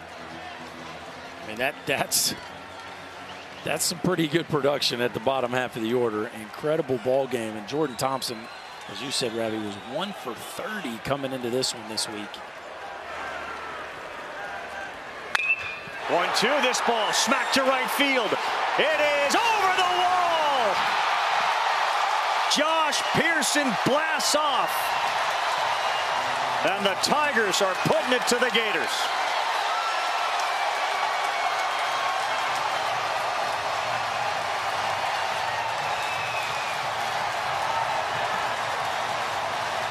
Two-run shot for Pearson. It is 9-2.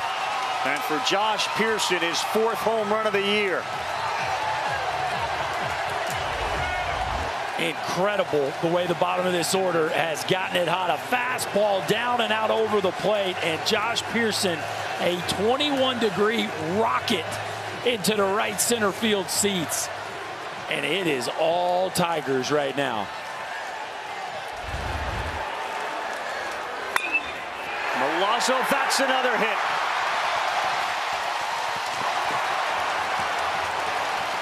The LSU Tigers, if you go from Dugas on down, you cannot get them out right now. And you wonder what impact that ball off of the right ankle of Slater has had, because there have been some smashed baseballs since he was hurt and stayed in the game.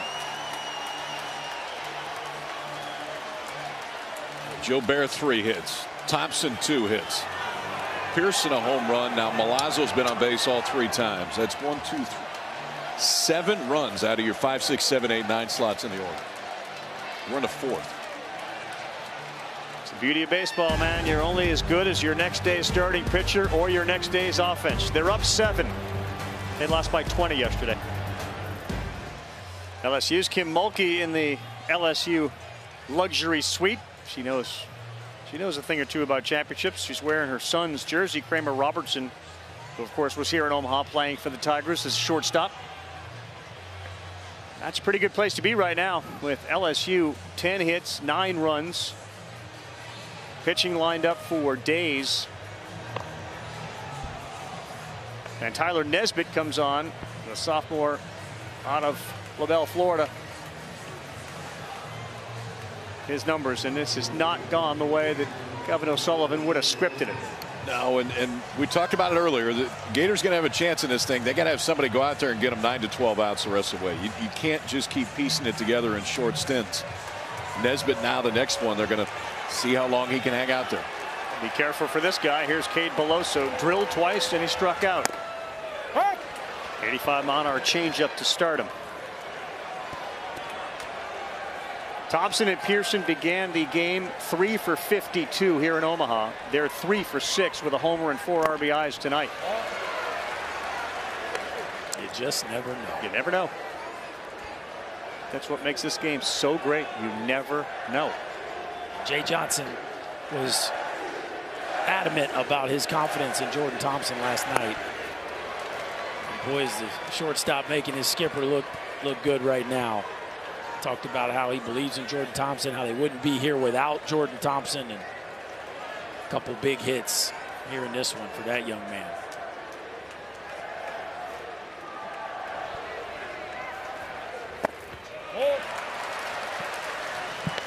LSU's hitters tonight too have really had a great game plan and the ability to recognize pitches. They have fouled off so many 2-strike pitches to stay alive, and they Do a great job of taking ones that are out of the zone with 2 outs, 7 for 10. Yeah, I mean, this whole thing started with 2 outs. Like they are just locked in right now as a lineup, and this is a perfect example of it. Kate Beloso, oh, goodness. That's pretty good.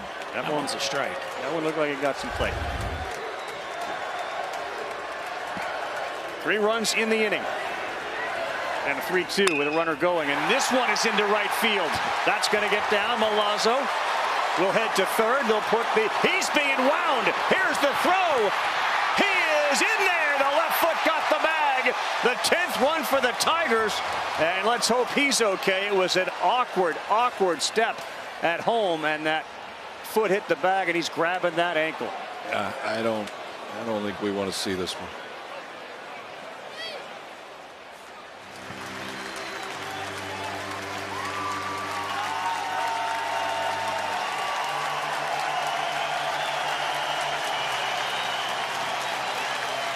Alex Milazzo just scored the 10th run of the game.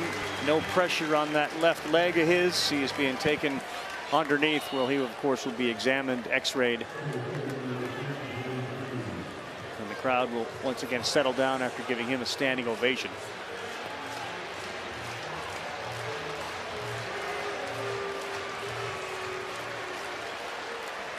So Beloso will pick up an RBI. It's an 8-run game, and LSU is doing to Florida what Florida did to the Tigers yesterday. Here's Cruz.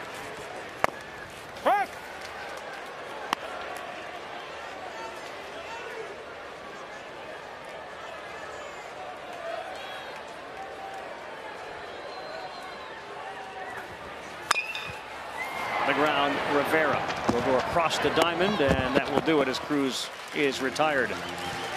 6 runs in the second, 4 runs in the fourth. What's going on inside the head of Kevin O'Sullivan? We'll find out when we come back. Some short outings by a few of your arms. How do you manage the bullpen going forward? Well, we're just going to try to have to put a couple zeros on the board. I mean, I think we had 4 walks and 2 hit by batters the first 3 innings, and obviously they capitalized on it. And then this inning we had 2 outs still be on, and ended up giving up 4 runs. So bottom line is we still got more than half the game left. We just got to chip away. Part of that is what your hitters can do. You strung some hits together yesterday, a couple bombs. What adjustments do you want to see at the plate? Well, I mean, at some point we were helped yesterday by some free passes as well, and some defensive miscues on their end. But bottom line is when we get opportunities to score, we just got to chip away and get a run here, 2 runs there, and then get within striking distance at the end. I appreciate it. Thanks, Elliot. Thanks, Chris. All right, well, Thatcher Hurd now is pitching with an 8-run lead. And, of course, he's going to be throwing to a new catcher as we keep an eye on any updates on Alex Milazzo. Hayden Travinski has gone in. We'll start with BT Riopel.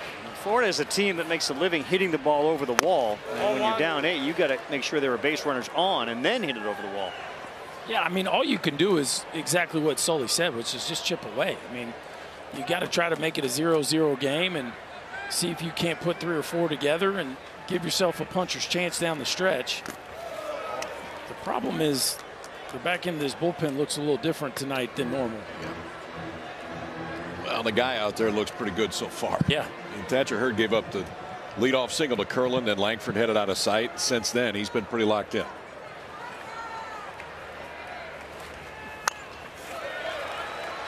I think Hurd recognized he may have got away with one there, too. His reaction, that was a fastball letter high, not as high as he's been elevating. And it was fouled straight back.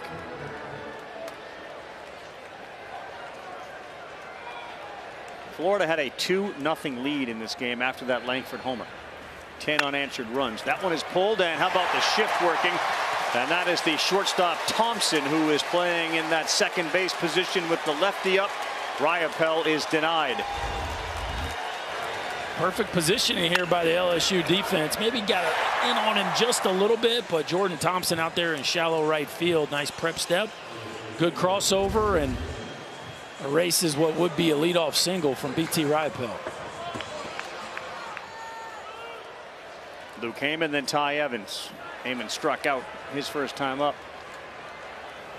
Very efficient outing for Hurd as well as he gets ahead on Heyman.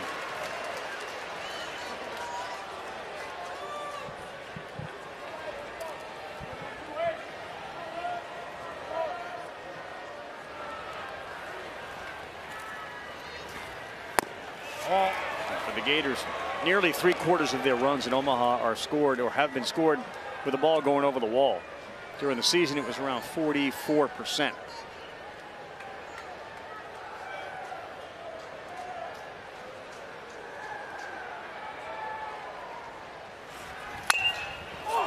Popped up. Cruz didn't see it. Now he comes in, and he's able to camp under it to make the play for the second out. And it looks like Taylor Hall went to Chicago. The Bruins are dealing with a salary cap crunch issue. That's a swing and a miss. Taylor Hall's tenure in Boston after 2 years appears to be over, and the Blackhawks sent a whole bunch of things back to the Bruins. The 0-1. That's pulled.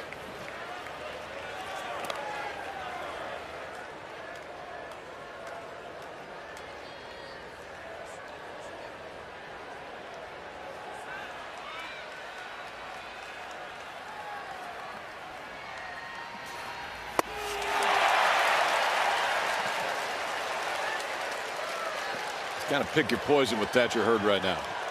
And that fastball is played up. But again, he gave up hits to the first two in this game. Single home run, has not given up a hit since.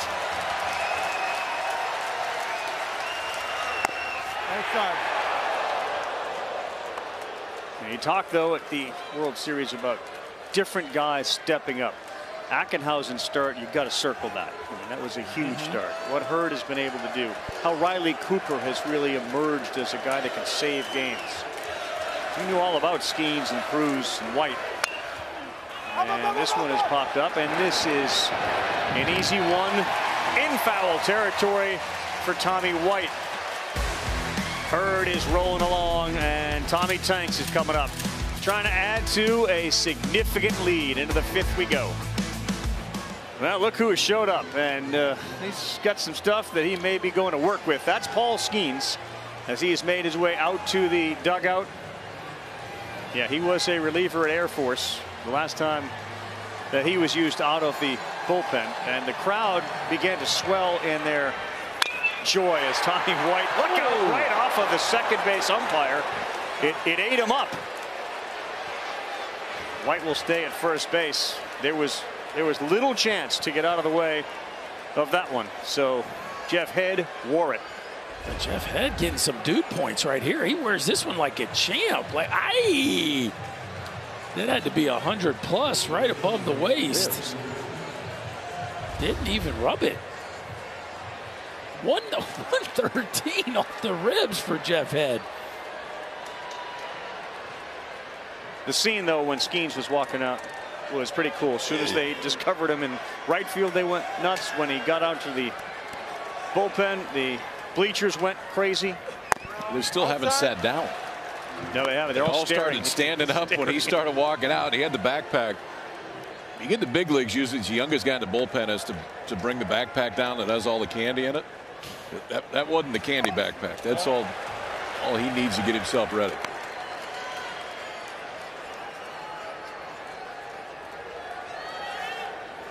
The reaction and the confidence from the LSU dugout as well. When he walked in, they all gave him high fives. Christian Little looked at me and he said, "It's over." Yeah, it's certainly a feeling that they would have, given the 8-run cushion and the best pitcher in college baseball available to go with a bullpen that, for the most part, has been lights out. It's a great position to be in if you're LSU, as Morgan flies out to left field. Yeah, +8. +8. I think they like their spot.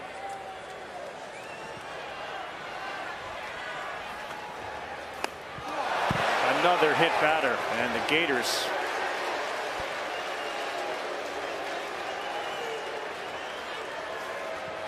have now hit 3.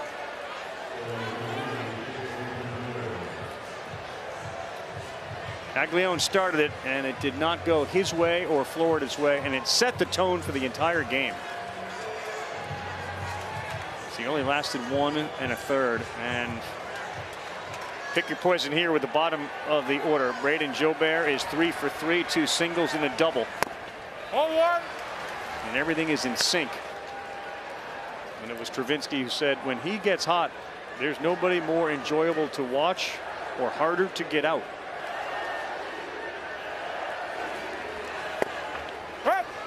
It's crazy how it can come and go with Jobert too. I mean, he can swing and miss with the best of them, but as Travinski said, when he is locked in, he can carry a team. It's inferno hot when he gets it going.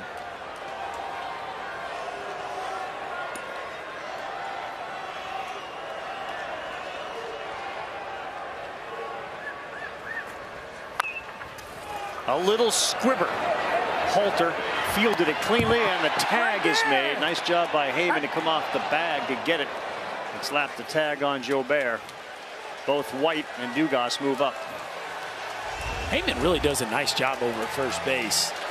See, Halter kind of grabbed a palm ball there that sailed, and Heyman wisely comes off and finishes that play.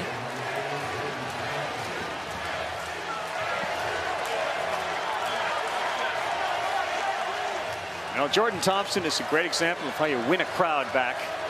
After a nightmarish start, a couple of errors yesterday to this World Series, he's had a terrific night. Looks at one high in there for a strike, but a single and an RBI in his first at bat. Drove one to near warning track in center, and then ends up with a double on a hopper over the third baseman's head. All in. Didn't take, and it's 1 ball, 1 strike.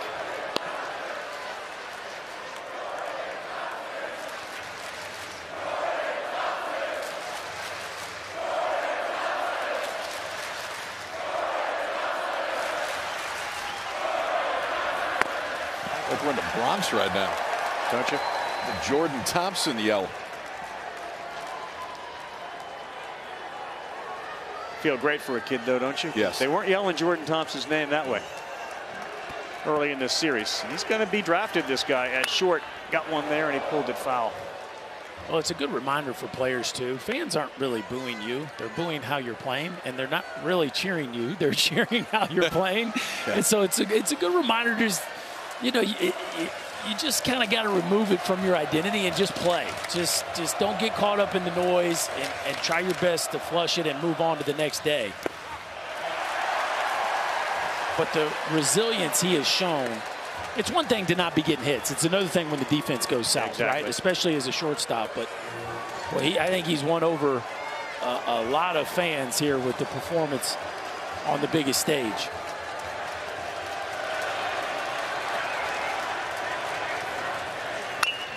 Three-two, and this one is to center and should be playable. Langford, bad jump. Now he's coming in, and he's there to make the play. Thompson retired. Skeens may be activated at some point. LSU has been active offensively. He's as dominant as anybody we've ever seen at the collegiate level. Wow! This is hammered. Towards the wall. Skeens, Cruz, Langford. 3 of the best in college baseball. And after his latest mock draft, our Kylie McDaniel projects Paul Skeens goes first, Cruz second, Langford third. As you like to say about a mock draft, subject to change. Shelnut puts it out, and Thompson's there to make the play, and one quick out in the bottom of the 5th. Yeah, there's a lot that can change, especially with the economics of the Major League Draft, but they have certainly not done anything during this College World Series that would make anybody suggest, from a talent standpoint, that the 3 of those are 1, 2, 3. You can kind of mix them up in whatever suits your fancy, but those 3 are real dudes. Those 3 suit your fancy. Who does pick third this year? You know? Rangers? And Washington and Pittsburgh. Pittsburgh's 1. Yeah. Then Washington, then Texas. It's good year to pick third. It is, and you know the Pirates have just struggled a little bit. They're still very much in a wild card race, but Skeens is the type of guy that certainly could impact the team this year if you were in contention. Thatcher Hurd looking like a major leaguer as he bends one in there to get ahead of Halter. 0-2. You know the conversation around collegiate pitchers, and you can appreciate this too, KP.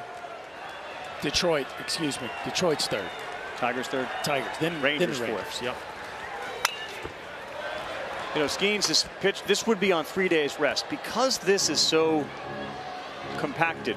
You take guys out of their routines. You know, Skeens is every 6-day rest. Yeah. He comes back. Yeah. Now you're throwing guys into 4 days, 3 days.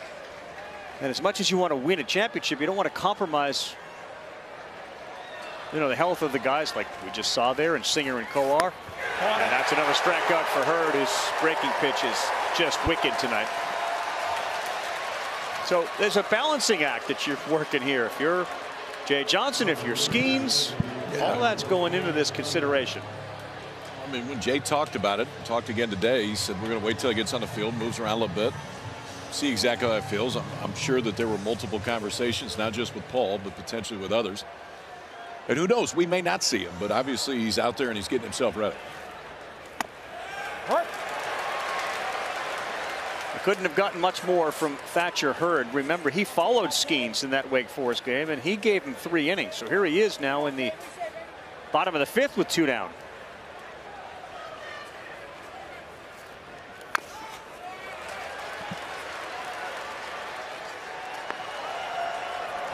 Yeah, Alex Milazzo's back out there with good big walking boot on his left ankle. He scored that run and he landed just terribly awkwardly. Took him off, and now back to be able to be with his teammates.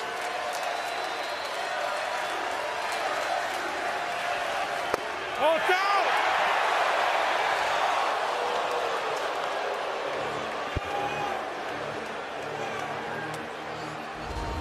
Oh, this one was close, boys. What do you think? Oh, goodness. Billy V had it. Just a little bit off the plate. I meant the swing. Swing. Oh. Looking for punch out 6. He's allowed only 2 hits, and Hurd delivers. And he got it. Cade Curlin frozen pizza at the plate. It's 10-2. We got the 6th, 7th, 8th, and 9th, and LSU and the Tigers are feeling it. Sweet moment in the LSU dugout as everyone came to give Alex Milazzo a little hug and a love as he is there with a boot on his left hand. When Jay Johnson got to LSU, he started a tradition that he took from Rich Hill at USD. After every win, they'd take a team photo on the grass. And the idea of this was that, listen, it's really hard to win a game. So every time that we do this, I want you guys to soak it in, embrace it, remember how much you love the game, and they've done it even here in Omaha for every single win. We'll see if they do one tonight with a trophy in front of it. Yeah, and if they do, it'll be number 54 as far as that photo wall goes. So Milazzo's left ankle in a boot over there. He's getting all sorts of attention. Tommy White just went over and gave him an enormous pep talk. As it's now 0-2 as we start the 6th inning. Josh Pearson rode one out. Got a home run. And that came in the 4th, all part of that 4-run inning. They get 6 in one, 4 in the other, and he is gone on a sinker down.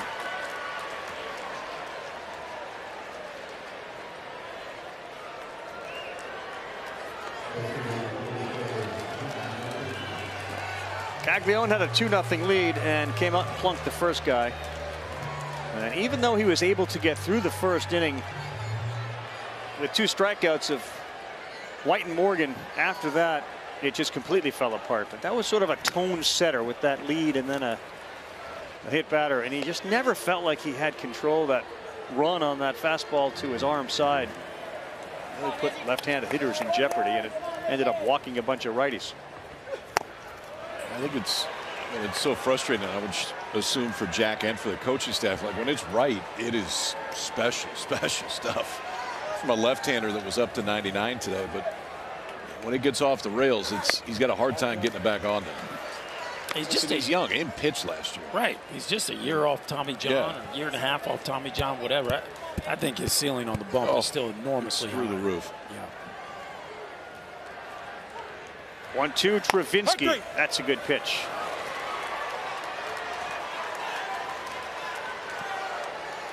Tyler Nesbitt looking apart since he's been out there, and he is giving him a little bit of length. A 2-seamer. Just enough movement to come over and catch the outside black. So back-to-back strikeouts from Nesbitt here. 2 quick outs in the 6th.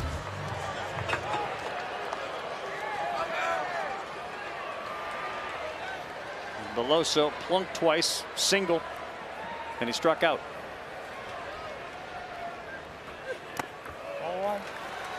Yeah, there are certain players that transferred into LSU. There's other players that just live and die and breathe the program. And you watch Beloso and his celebrations after some of those belly bombs in this series. I would imagine if he were to prick his finger, it would be purple, not red. And this guy bleeds it. He's had one heck of a World Series.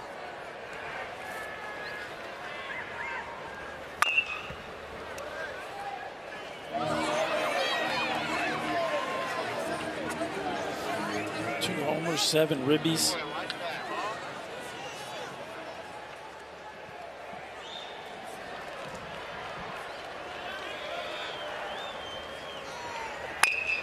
And another laced ball into right for Cade Beloso.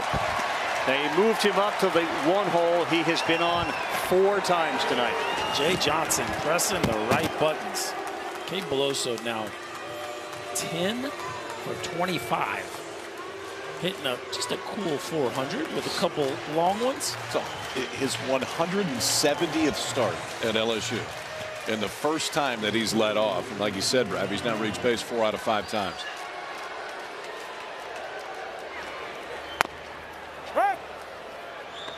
Also got to be right in the mix for most outstanding, most valuable player here at the College World Series. He's had a heck of a run. Sure has.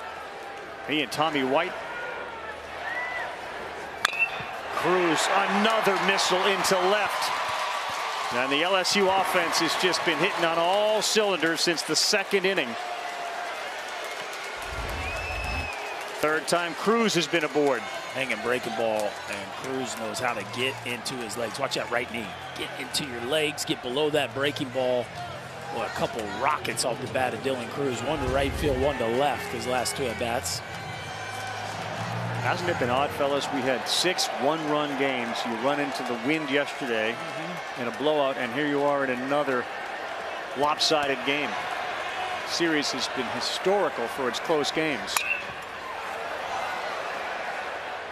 This one's going to get into the screen just above the dugout.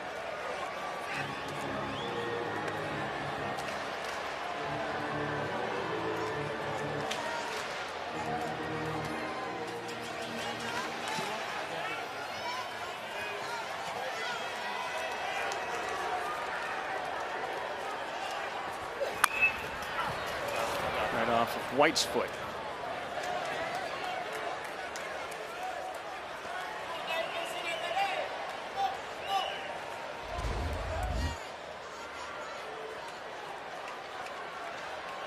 Right off the top. Getting all beat up tonight, too. He got a hole in his left knee. Yeah. There's a few Tigers sporting some holes in their pants. Cruz has got one. Beloso's got one. Got some guys running around the bases and sliding.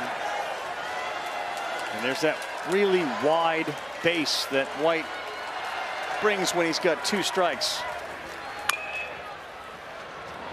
Foul.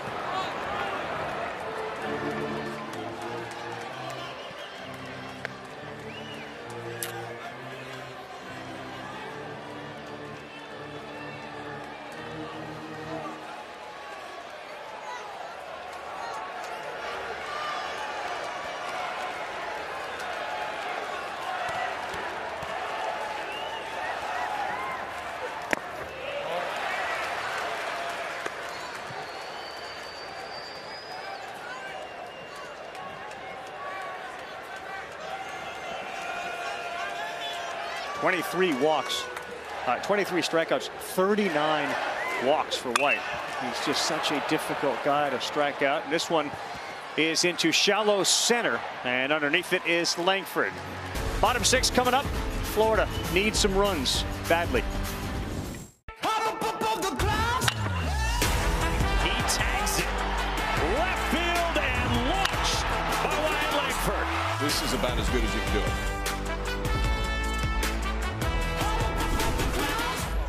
Well, good point by Kyle Peterson, and it's about as good as you can get. And these 2 guys haven't disappointed at all. The numbers here at the College World Series for Dylan Cruz, the Golden Spikes Award winner, and Wyatt Langford, who's now at the plate. And he looks at strike 1 from Thatcher Hurd. They're going to go top 2 or 3. 1, 2, or 3 between these 2 And the guy out in that bullpen, who very likely now may just be watching, given the 8-run cushion. And they're going to hear their names called very early in the draft when we're in Seattle. Two-time All-American. He's the #1 pick every other year. I mean, every other year he's the #1 pick because Skeens is so aberrational, and Cruz is another one of those outliers. Yeah, and it wouldn't shock me if he still goes #1. Sure. I think another rocket this time right at Thompson. Standard operating procedure, though, by Wyatt Langford to hit it hard, and that's the first time he's been retired. I mean, him and Cruz have put on a laser show here in this one. That doesn't make him feel any better right now. He's trying to start the inning off and try to chip away, but boy, he's put on some sort of show here in Omaha.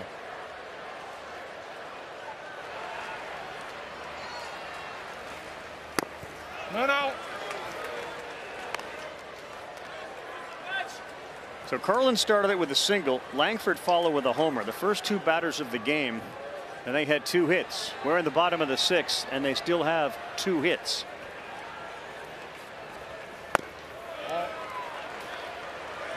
How dominant Thatcher Hurd has been. They have not had a hit since the first inning.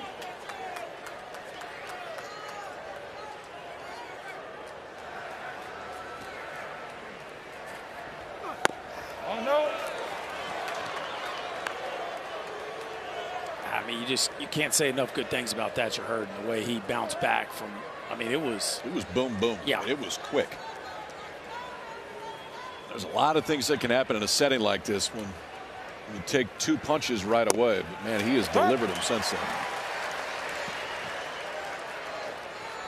Caglione will be back next year. 33 home runs this season. There's a couple of guys that are coming back in college baseball who may threaten a number like that.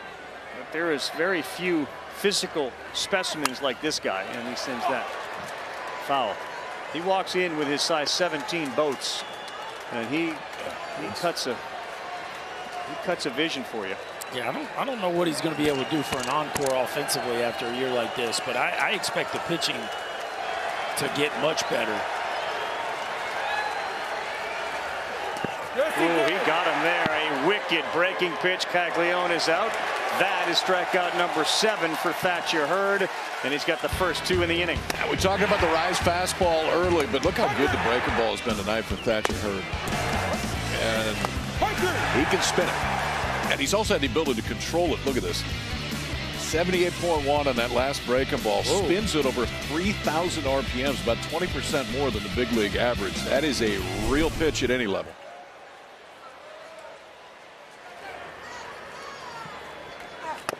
Off down.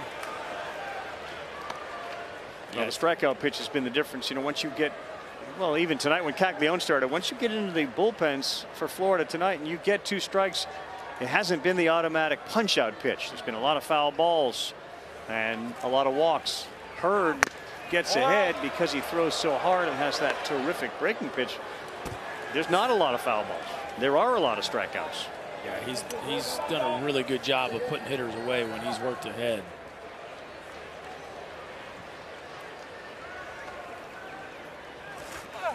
Inside. Close pitch. Hurd wanted it. We'll go 3-0 to Josh Rivera, the cleanup hitter and shortstop for the Florida Gators.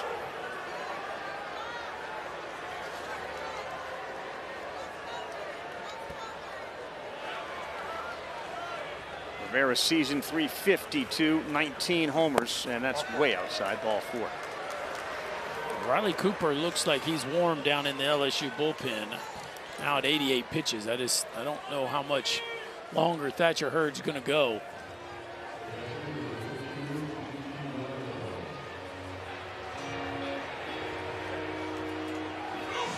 Well, they move Thompson over to second base again. BT Riopel has shown this tournament that he can elevate and clear a fence. He's done it all year, and he's been good here.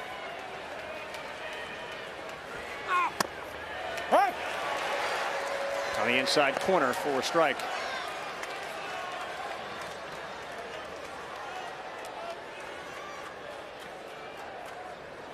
3 homers, a double, 3 runs batted in. Coming into this game here in Omaha, 0 for 2 tonight.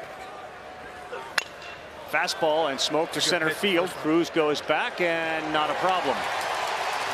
Ryapel hit it well, but it ended up in the glove of the Golden Spikes winner.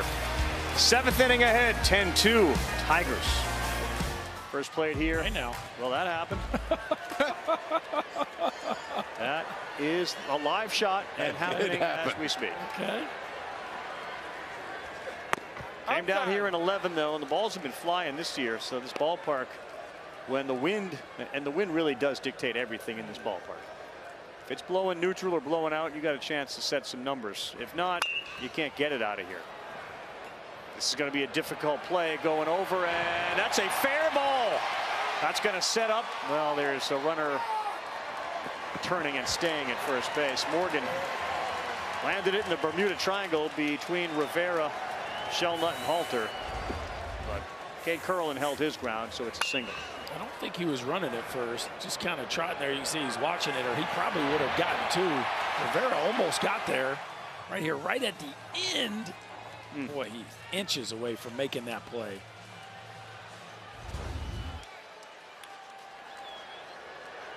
That's the night it's been for LSU, though. While they've hit the ball hard and certainly deserve to be up by this, there was also that ball that bounced over Halter's head. There's that one that drops in there. They've had some go off pitchers and result in outs. But a dominant performance from Thatcher Hurd and some great hitting from the lower third of this batting order. Remarkable performance for the most part over the last week. Early they started okay, but the last week or so for the bottom part of this Tiger order, it has been tough sledding, and they've been saving them up for Game 3 because it has been incredible to watch them work today. Nesbitt continues to use that little slider. And he's done a very good job after 6 runs in the second, 4 in the fourth. They got nothing in the fifth and nothing in the sixth.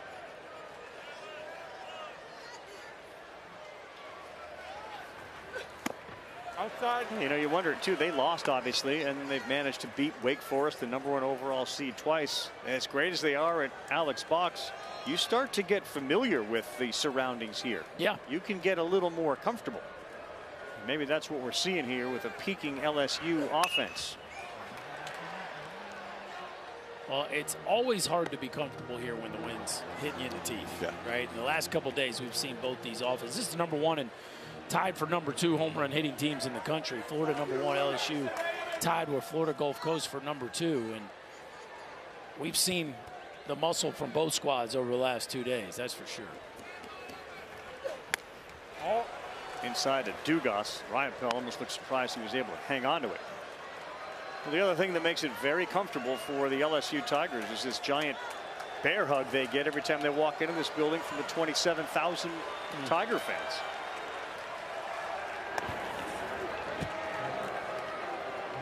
If this score holds, it's going to be a quiet night at the Hilton. There'll be a whole lot going on over there tonight. Yeah, the Hilton Boston? Like what Hilton? Not this one. You're not going to look for a nice quiet meal in the lobby of the Hilton. Well in! That's in, so that is a ball 4, and there's no play at second base. Damn it! Trey Morgan expressing some frustration that he didn't steal the bag. He had a great slide. He wanted that to hold up. Still gets to stay there, though. Morgan's got a terrific personality. You've heard him at the plate calling his own balls and strikes. When the ball crosses, if it's not good, he'll say ball. Nope. Nope. Oh, we got spikes on. Watch out. And we just went to the backstop. And now we're at second and third. And maybe Nesbitt's running out of some gas here. Paul Skeens looks like he's like legitimately heating up down there. He got spikes on. He's doing some rotational moves. He's starting to walk around with a purpose down there, boys. This is interesting. Well, oh, nice. It's down. Until you said that. He heard you too. One out. Whoa. And that one misses to Braden Jobert. Single, single, double. And then a ground out to third base.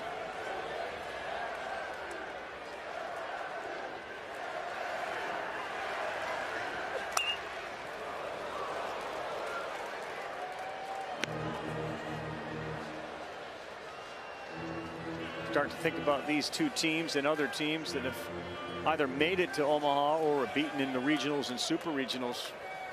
These two will likely continue to be potential Omaha teams for a long time. And Jay Johnson's got this thing cooking, and obviously what Kevin O'Sullivan does with recruiting, transfer portal, pitchers. Kevin O'Sullivan's been here 8 out of his 15 years in Florida. 8 out of 15 years. Crazy.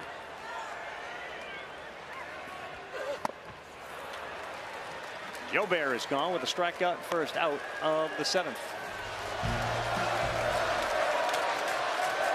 There is a renewed enthusiasm for Jordan Thompson.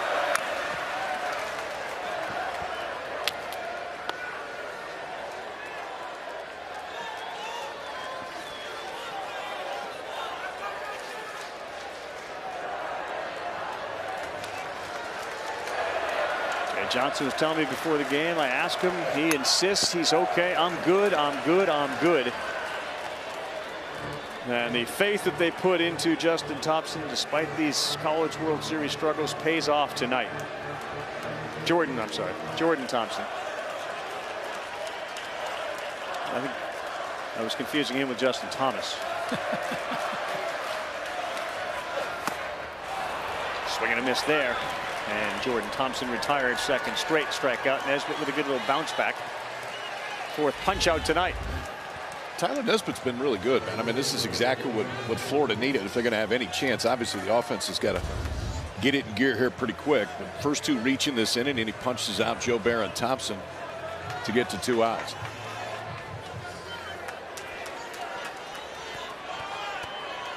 Josh Pearson had a home run as part of that 4-run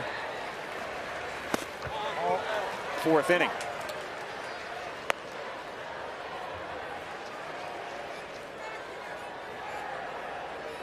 Now, really, the only drama that is currently left for the LSU Tigers faithful here is will they see their hero Skeens come out of the bullpen at some point?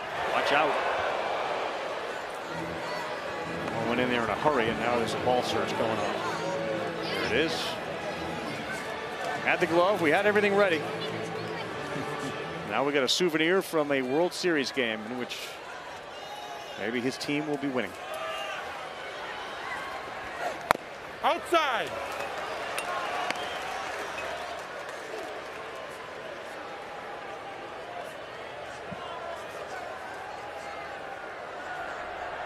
Think about the Skeens-Rhett Lauder matchup. It was as good a pitching duel as we've ever seen here in Omaha. And again, 2 more high first-round picks in this year's upcoming draft. That was one we'll remember for a long time. 2 of the most talented college pitchers you will ever see, both on their A+ game. And, you know, there's a lot of things that happen that can get lost, like Ty Floyd. Yeah. 17 strikeouts. In 8 innings.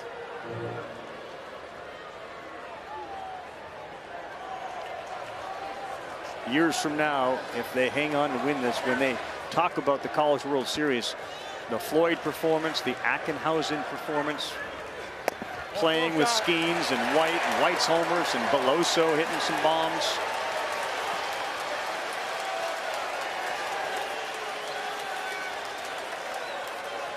Cooper closing deals.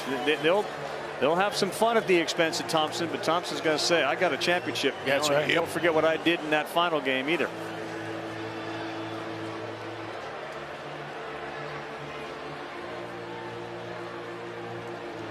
It's like Blake Purnell coming on again.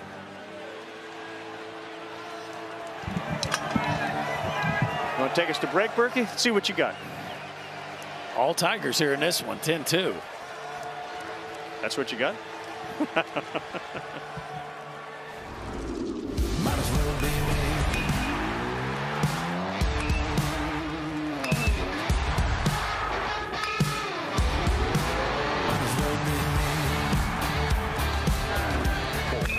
Smacked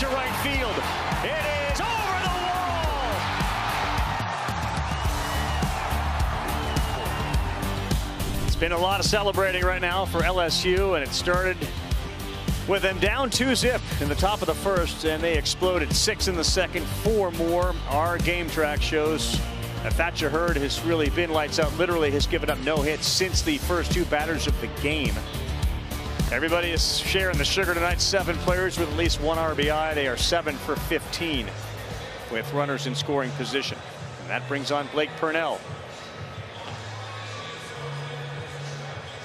A big double play last night. I mean, when Blake Purnell came in the game, it looked like LSU may go on a run and win this thing in 2 straight, but instead rolled a double play. And after that, it was kind of off and running.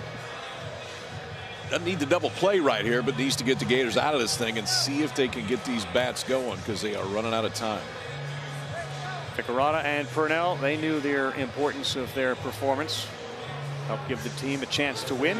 Sully knew he needed somebody to step up, and those guys did. Thatcher Hurd, the star of the game tonight, and Milazzo left with an apparent bad ankle injury. He's in a boot. Watching the rest of this one, so this guy Hayden Travinsky, who is a big fella, will come up with the bases loaded.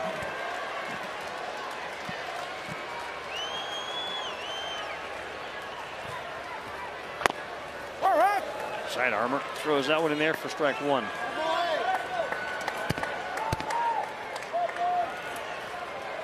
There is a lot of power in this guy's bat.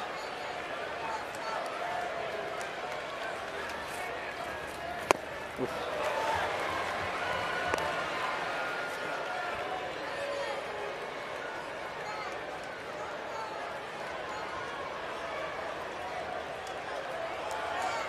.6'3", 235. Purnell trying to make quick work out of him. Hayden Travinsky is a big part of this LSU story down the stretch. He did not get a lot of run early in the year as Brady Neal and Alex Milazzo got all the action, but down the stretch last couple months, he has been a huge source of offensive production for the Tigers. Ball down. How about Travinsky taking one up right above the letters and then taking one just below the knees? That's the one that Purnell wants you to swing at. That's where he makes his living. Is those 2 seamers that are just down a little bit out of the zone. Travinsky doing a good job of forcing him into that zone.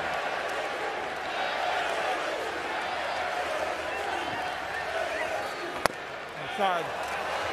Now you go full with nowhere to put him. Beloso on deck. And they tell everybody we got a 3-2 count, 2 down. We're all going to start moving. Morgan, Dugas, and Pearson, they take off, and they're going to continue to run. Ball 4, bases loaded, walk. 11th run of the game as Morgan touches home. First time he has scored tonight.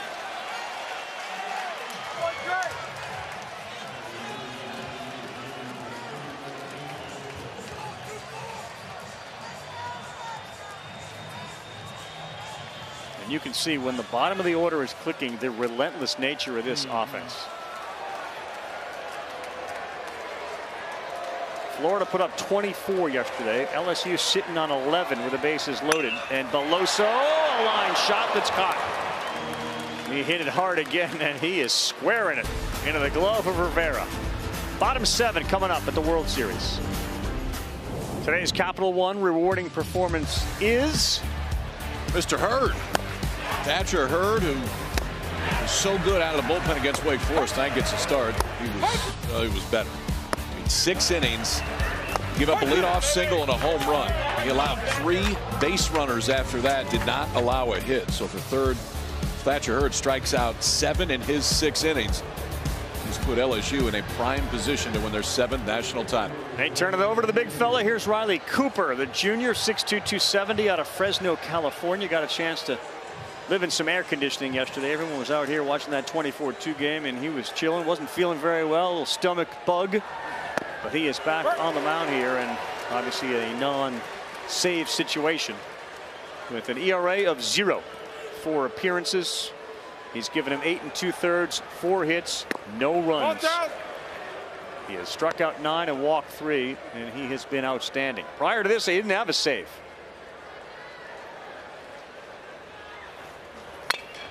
Breaking pitch, center field. And that one is caught by Cruz. Not an easy one, right at him.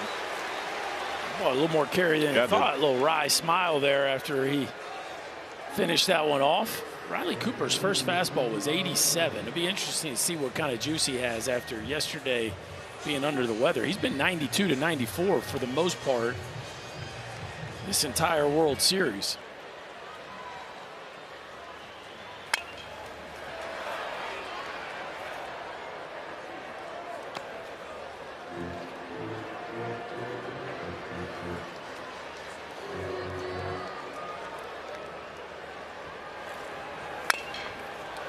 This one driven to right, fairly deep. Jobert, he's at the wall. He'll leap. And did he catch it? No, it is over the wall for a homer. He came really close. But it's a home run and another one for Ty Evans. What an effort. That's the most home runs by one player in the history of the College World Series. Ty Evans, take a bow, buddy. You just had one of the best weeks in Omaha anybody has ever had. The best from a power standpoint. A changeup that just kind of hangs out over the plate, and Ty Evans just enough. Jobert gets to the wall. It's in his glove. Wow.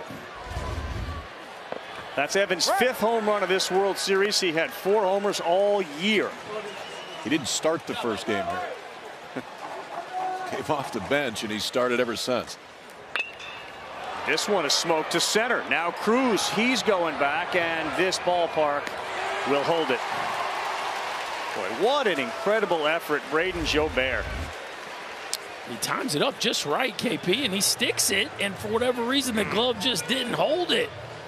Oh, man, that one stings.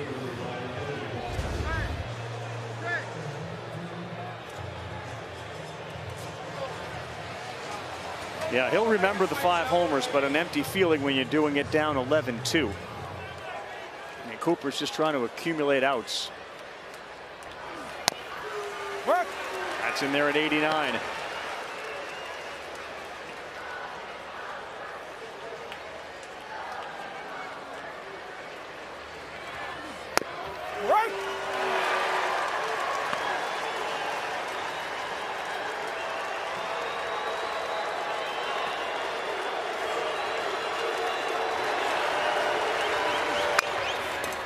Rolls went over and playing very deep is Thompson, and he's there to make the play. We head to the 8th inning, and we're starting to say we may not see these guys again on this field. This may be the final at bat for Dylan Cruz. When we come back to the World Series, up 11-3. Yeah, he may join this list, man. Golden Spikes awarded in the national championship. The last one to do it was Mark Kutze. Look who did it in 1980. About it. Tito Francona, Tim Wallach. Dylan Cruz won the Golden Spikes Award, and he's trying to cap off a memorable collegiate career with a World Series championship. How about National Freshman of the Year, 2-time SEC Player of the Year, Golden Spikes winner, and potential national champion? That's a pretty good run. That's a decent 3 years, Dylan. And he turned down the draft, and I think it's one of the best stories in college baseball that a kid who had a chance at millions of dollars said no to have a college experience, and it doesn't get much better than the experience he's had. And he is going to make many more millions than what he originally turned down. He's looking at a slot value. The #1 pick is around $9.7 million. I saw his dad. I know you did, KP, in the lobby today. Yeah. You know, he's sort of awestruck by all that's going on around his son Dylan. One hit there. They are awesome people, though. Down to earth. You get to know his dad, you realize why Dylan's such a humble kid and hard worker, because I shook his hand after they won the game to get in the championship series, told him congratulations. He said, for what? We ain't done anything yet. This one is to the gap, and here we got a chance to see Cruz run. This is screaming triple, and he is motoring. And he is in there with a head-first dive for a triple. Dylan Cruz showing off another one of those aspects that make him so desirable at the next level. Go ahead and cap it off, kid. Just cap off a legendary career. He had a double at the box in his last at-bat in Baton Rouge, and now a triple in what will likely be his last at-bat as a Tiger, and he is Steph Currying it to the ring finger right there. Angel Reese of LSU. Oh, there you Women's go. basketball was the one I think a lot of people, certainly watching tonight, will remember. Cruz's second triple of the year, and he gets to do it here in Omaha. And there's Kim Mulkey, right? Angel Reese, of course, winning a championship. What do you think is going through Tommy White's head right now? Get another ribby? Not slow down. There it is. And that is another RBI. Cruz will come on in. White with that obscene 680, now like 690 batting average when Cruz is on base, delivers the 12th run for the Tigers. That's got to feel great for Dylan Cruz. And that was a guy that helped get Dylan Cruz to LSU right there. Paul Mainieri got a hand in all this. Yeah, when Dylan Cruz and Trey Morgan committed to LSU, they were committing to Paul Mainieri.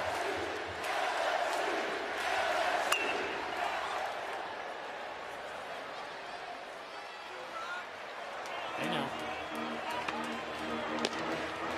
The softball catch, KP? Softball bullpen right now. Yeah. All right.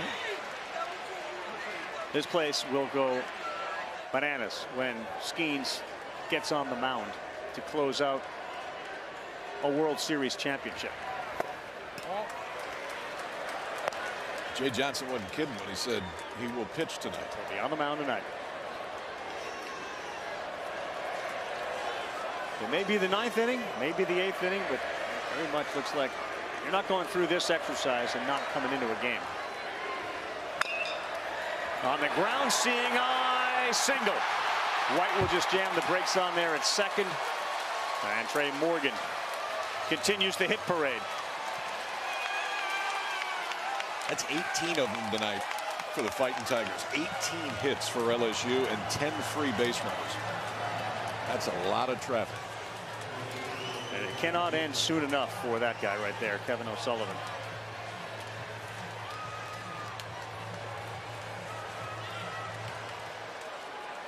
This is a Bayou party right here, fellas. That's what this became at that 6-run second and 4-run fourth.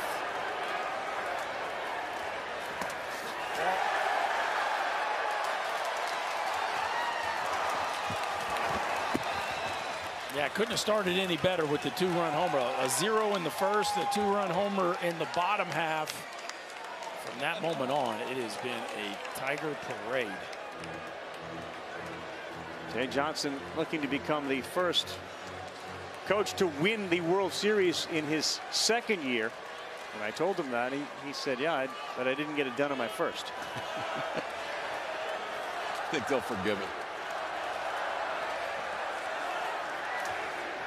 Hold in. 2 balls, no strikes. This is Gavin Dugas.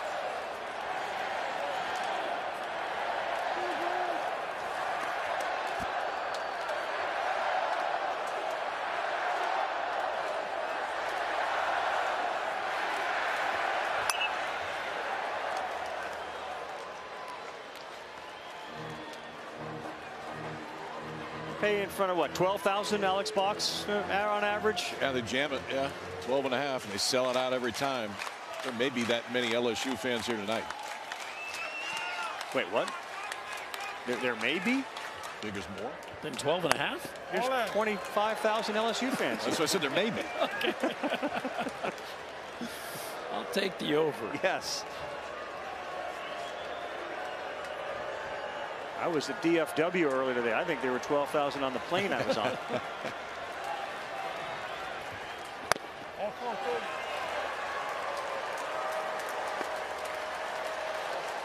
Been a rough sled right now for the New York Mets. Buck Showalter in New York. We're loaded one more time. And a pitch to hit, fielded on the ground, a second for one. They will not turn the double play. And they now have their own 10-run lead. It's 13-3.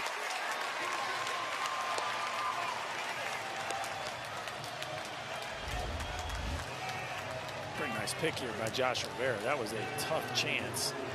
Garland did all he could to finish it off, but Joe Bear just too fast down the line. Nevertheless, the Tigers had another. A lot of questions about the impact of a 24-4 loss. We had a loss like that earlier this year, and Jay Johnson sent a GIF around, which was just a flush toilet. Like, let's get rid of that memory. And they went right home yesterday and basically got the day to just forget about it all because it was an early day game. Yep. As Johnson told us last night, we were walking, looked at Berkey and I said, "You guys are golfers. I feel like that was match play, and I just made a 20 on one hole, but I just lost a hole. That's it." They knew they still had a shot tonight. And a night after everyone in the offensive starting lineup for Florida scored, LSU has returned the favor and done the same thing tonight.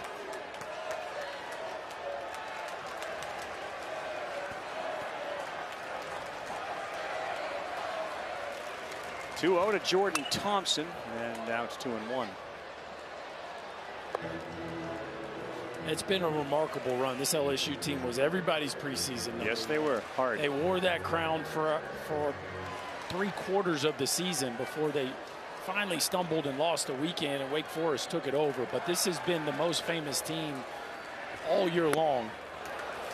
And their ability to rally the troops. Jay Johnson figured out the bullpen pieces we wanted to go with on the day 3 of a weekend, and they have responded in incredible fashion here down the stretch. It's Milazzo who has taken a seat, or I should say a stand. This one is to left field off the bat of Thompson. He's watching it, but it is going to be caught out there in left field. And touching home with the 14th run of the game is Morgan. They don't mind adding on here right now. They do not mind at all, because many of them sat through yesterday when it was the other way.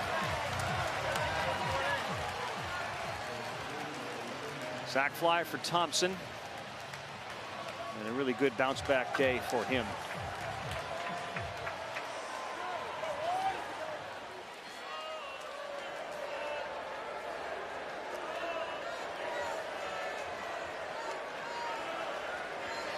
Watch out, another hit batter. That's the 4th. Pearson gets drilled.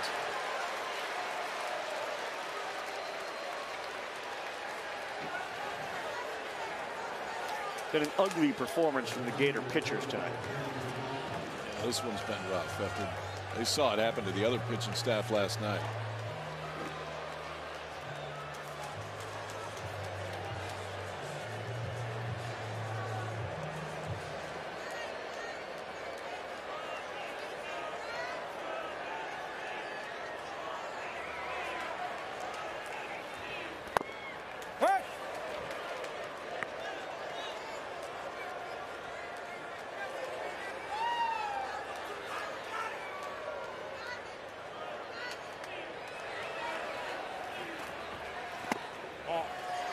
With the exception of the first inning, they have had at least 5 come to the plate in every inning. And Kyle gave you the one stat that every player from LSU has scored a run. Well, 9 different players have a hit. They've all scored a run, and they have an RBI. 9 different players.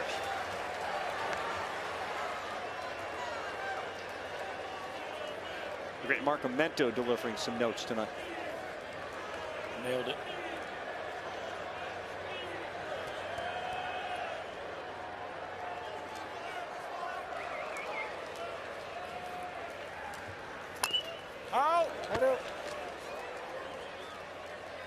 What do you got? Skeens in the 8th or Skeens in the 9th? What do you think? It's got to be the 9th, I would think. Unless you're going to bring him in the 8th and you think he's going to finish it. Guidry. Looks like Guidry. Yeah, I think it's Guidry in the 8th, and then Skeens just starting to throw now. A little pomp and circumstance for all the folks that made the trip here to Omaha. Watch maybe the greatest pitcher in LSU history walk off the mound for the World Series.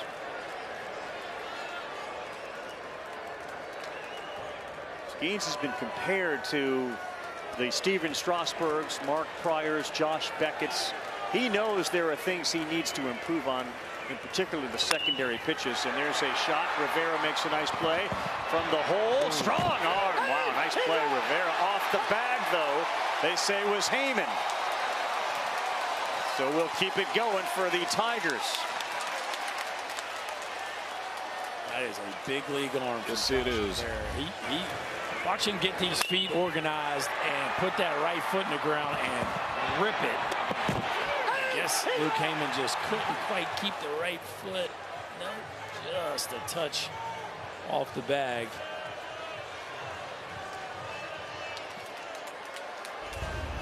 A heck of an arm there by Josh Rivera. Travinsky now makes it 10 with a hit. And Beloso will end it. We'll see if Skeens comes out for the 8th or it's going to be Guidry first. As you know, man, there have been no breaks after yesterday's 24-4 loss. People wondered how they would sleep, how they'd get up, and how they'd respond.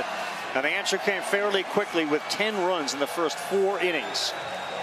Skeens will have to wait, but that's going to happen. First, it's Gavin Guidry, the freshman, making his 23rd appearance.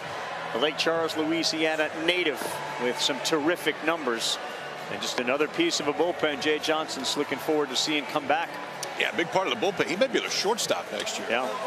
Ultimately, Guidry's not going to pitch this summer. He's just going to play short, focus on offense, but has been a giant part of their bullpen this year. It's low to mid 90s with an outstanding breaking ball.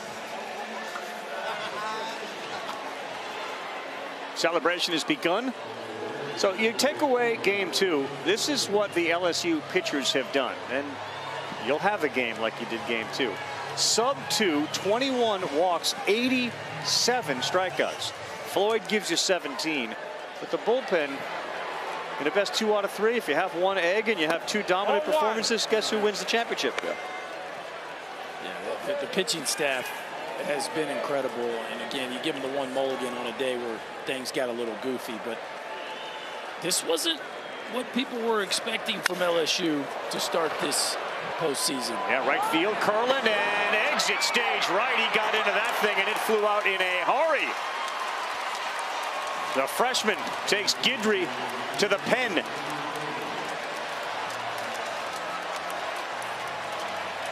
How about that ball from the freshman? Kid's supposed to be in high school still.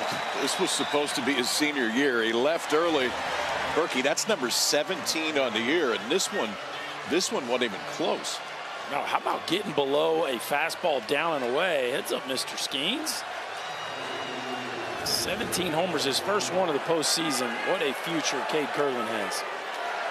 What a future Wyatt Langford has. He's up now, and he swings at the first elevated pitch, and that's another souvenir for a fan here. Although, if anyone's going to try to get it, it's going to be Morgan. He'll go try to get that. He usually does get it.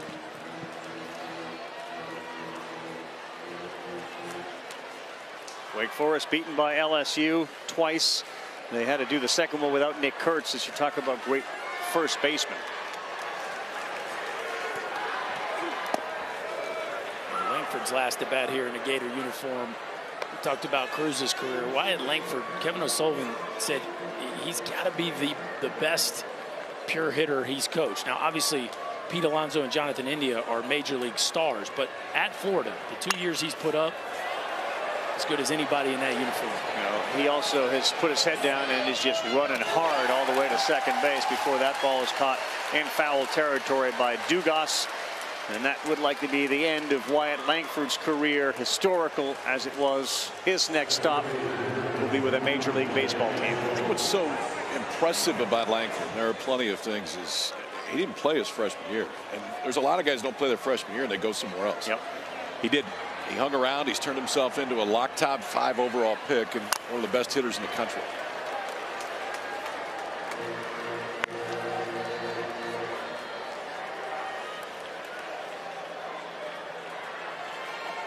Caglione was the starter and just didn't have his stuff tonight, so he came out quickly.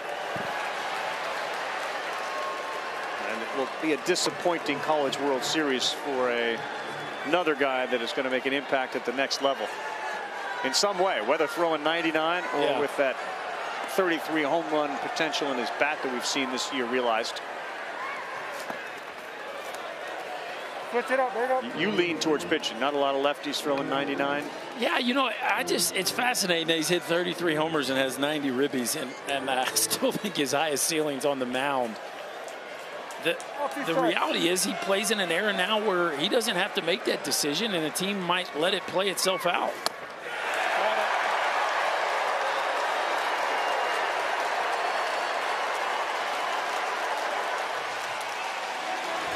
It's been a tough night for Keggs. 3 strikeouts, was hit by a pitch, and obviously didn't throw his best on the mound, but still a year to where he has led the country in home runs with 33, and he will be back next year, just a sophomore. Now Rivera, he swings and misses, and Guidry's got a good slider working there at 83. Like Rivera projecting as a major leaguer? Oh, yeah. Rolls one of the shortstop. Thompson. Offline, safe. He dragged Turner, Morgan, I should say, off the bag.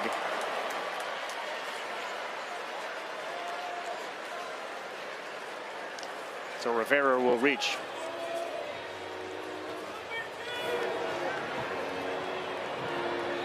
I think Josh Rivera can play shortstop in the big leagues. The offense has made a gigantic jump this year, and he's proven that he can hit the ball at the ballpark and drive in runs, but that glove is going to allow him to play this game for a while.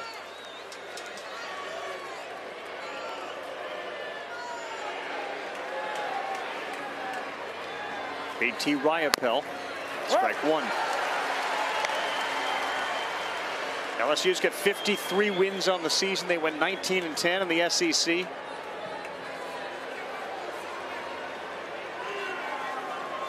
This will be their first World Series title since 2009. Of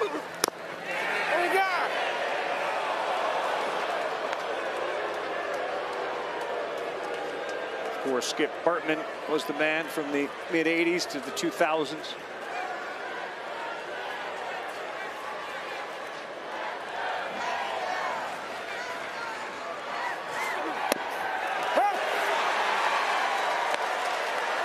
Yeah, I mean, it feels like a while for the Tigers because that's just what an incredible run they were on from 91 to 09.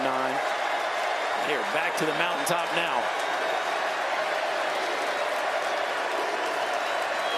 DJ LeMahieu's and Alex Bregmans of the world that were part of this, all watching very closely as that's the third out of the 8th inning.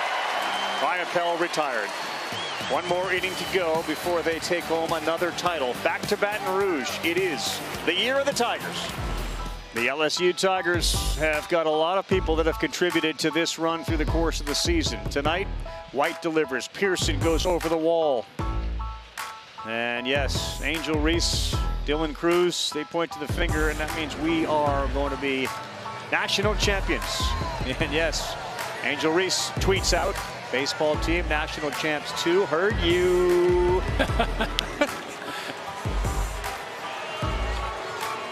Well, he gets another one. We thought the triple was the end. Yeah, we did. He gets one more here. We did. LSU has won 6 national championships. They've been in 18 College World Series. And one more shot for Dylan Cruz. And why wouldn't you just lace one back up the middle? Become batting practice for Dylan Cruz. Triple, single, and the bench bowing down to Cruz for what he's done. I don't blame him. 4 more hits tonight, 3 singles and a triple. How about it? 110 hits. 110 hits on the season for Dylan Cruz. They will keep that baseball as a memento for Dylan Cruz. And he will have a whole bunch of memories. 4 more hits for Cruz. All lasers tonight. And no softies. 108 hits on the season. White sends this one to the line in right, and that is just going to be foul.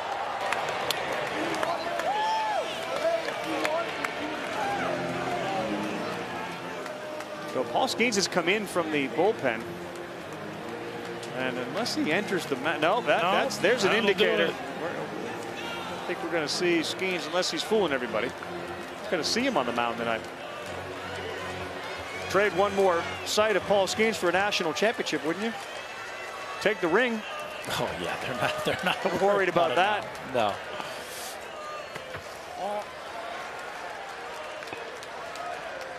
You know, they're part of what you hear with LSU, and obviously when you have a team that wins as many as they do, is this chemistry thing. But Johnson has had them together all year, and you bring in a bunch of guys from the portal and have to have them fit in. Down. Yeah. That's not necessarily the easiest thing in the world to do. No, and that's where Trey Morgan, Gavin Dugas, Braden Gilbert, Cade Beloso come in so important. I mean, you've got guys that all four of them grew up around there, bled this program from the time that they were growing up, and they've welcomed them all.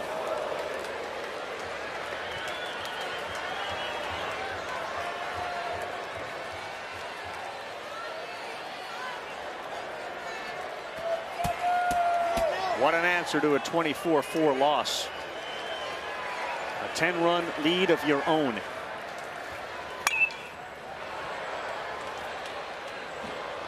This game will teach you to have a short memory. Any team that's ever played at a high level all has a story of a day where it went sideways on them and they were able to flush it and recover. This is about as loud of an example of that as I can remember on the biggest stage. But in some ways, and we talked about it yesterday, like when you lose like that, it's about the 6th inning, 7th inning. Emotionally, you've kind of already started. Yeah, and like you said, it was a day game, so there was extra time to recover. And of course, once that offense got rolling, it was all downhill from there. White, that's a fair ball. That's past the dive of the third baseman Halter. Cruz is not stopping. He's coming home. He'll score. White into second. 15-4. The LSU Tigers thrashing the Gators.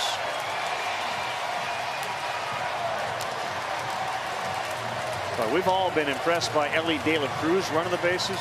Dylan Cruz got another gear. When he goes, it's a blur. Yeah, when he smells another 90, there's a little bit more in the tank. And it's the exact same thing right here down the line. I mean, he peaks. No, we're not peaking anymore. He pulled up just for a minute. Thought maybe he was going to get the stop sign. Did not. Scores all the way from first base, and Tommy Tanks drives in yet another run. That ties him for the national lead with 105 ribbies.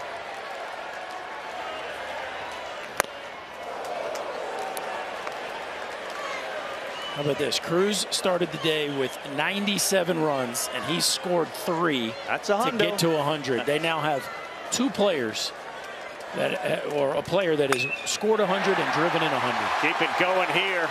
This one goes all the way to the wall. And another double for Trey Morgan, 16-4. And everybody is pointing to what ultimately is going to be given to them, a College World Series ring.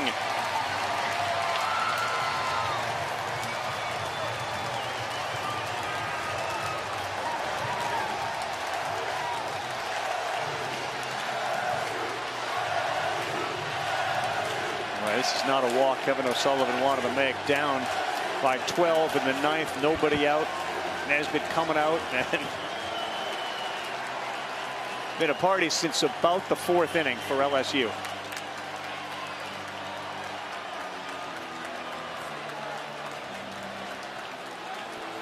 $16 runs, 22 hits.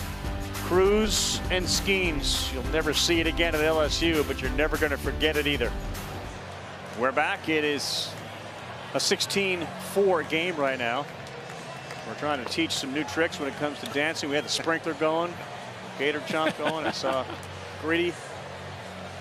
Yeah, this party's just started. It's not going to end either until we get back to Baton Rouge. You mentioned it, Berkey. 100-plus RBIs and 100 runs scored from 2 different guys. It's not something you're likely to see again for a long, long time. No, I don't think it's ever happened, and I don't think it ever will. It's incredible what those two have been able to do. And the Tommy White batting average with Dylan Cruz on base is that's unheard of. It actually went down tonight. No, it didn't. It went up. He's 3 for 4. Yeah, 750 tonight, and so we're now nearing 700. Yeah. That's just a really strange, incredible number. Incredible. That's a great scene there. Unfortunately, one guy, Alonso's got crutches, but getting a hug from the ultimate teammate. A transfer from Air Force, and Paul Skeens.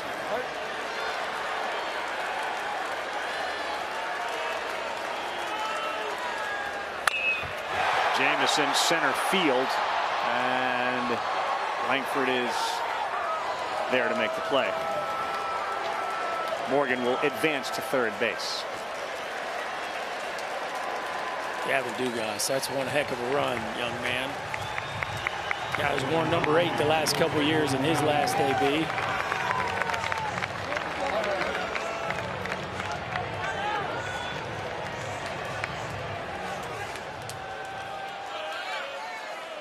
Only one team gets the chance to do this at the end of a baseball season. And this year, it's the LSU Tigers.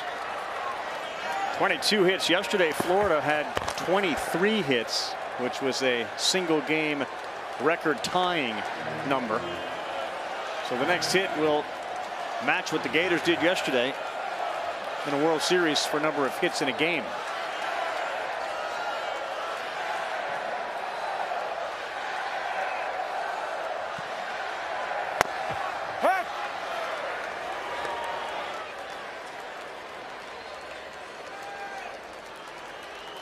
How does a team answer? And this is such a great example for anybody out there watching. You lose 24-4. It doesn't mean the world ended. It means the game ended. That one will tie the record, and Jobert has blasted another. 18 runs for the Tigers. And when Braden Jobert gets on a roll, we are witnessing it tonight.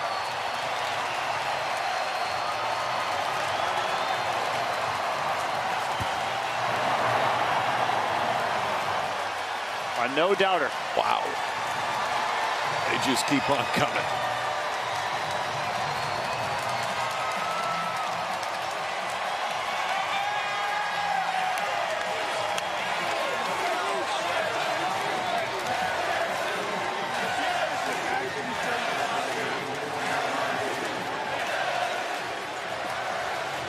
Talk about hitting being contagious, Berkey. It looks like a beach ball to all of them since inning 2.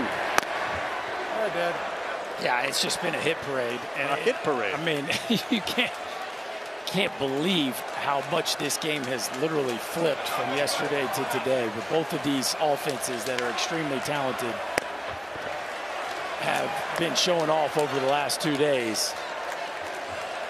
The Tigers won an epic one in game 1, and then the last 2 have just been run scoring parties. Blowout city. And again, Thatcher Hurd took that offense of Florida yesterday and put in his back pocket with his start tonight.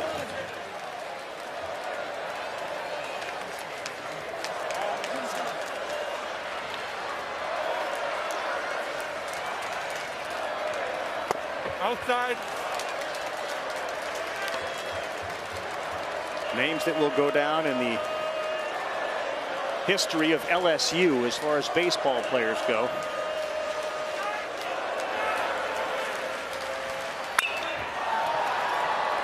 Sky-high pop-up.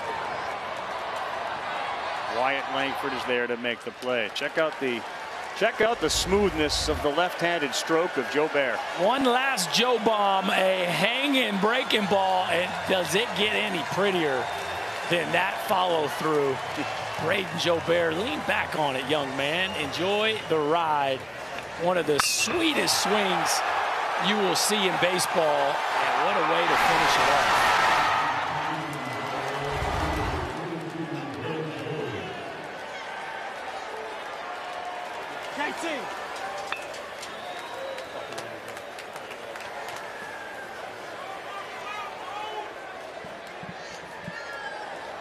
Jared Jones going to get a chance to hit here, the freshman out of Marietta, Georgia. USC's got 12 national titles. LSU with this one will move to 7. 0-1.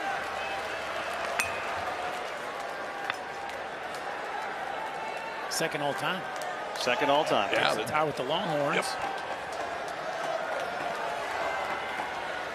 And they came out of the losers bracket, which is a difficult thing to do. They had to win 4 times in 4 days.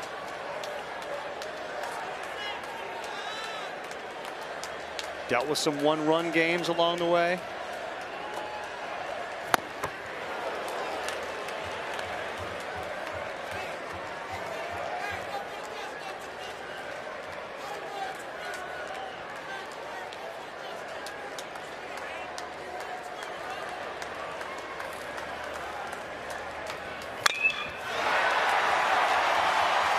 Jones, pump your fists as he's bouncing to first base.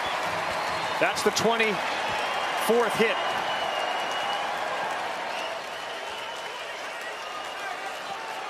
So guess what that means? Another record? Another record. 23 was the game tying one yesterday that Florida did. Then LSU tied it tonight, and they break it thanks to Jared Jones. It's just crazy. I mean, the whole tournament was pitch and defense. Yes. Nobody had scored more than 7 runs in a game until yesterday. And we got back-to-back record-setting offensive nights. How about this, too? Since the start of 2017, there have been 6 College World Series. This will be the 5th different SEC team to win one. Yeah.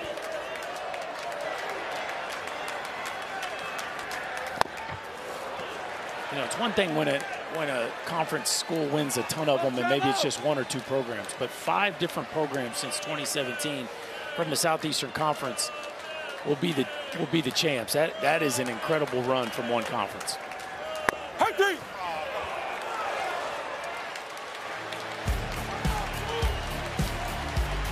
Well, it's one thing to be a trendsetter, like Angel Reese was, saying, yep, we got ourselves a natty.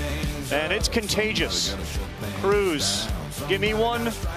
I'll take one. Yep, give me one too. Everybody delivers a hit. Everybody scores. Everybody has an RBI. 9 different players. You know, you think back to, they beat Wake Forest, the overall #1 seed. Trey Morgan doesn't come blowing in from first base. We may not be in this position. No. Season-saving play. They won 3 straight elimination games just to get to the finals. And Josh Pearson made a game-saving catch in game 1 of this series.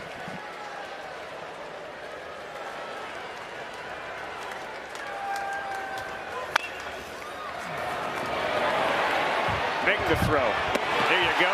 Thompson, a perfect strike for the first out.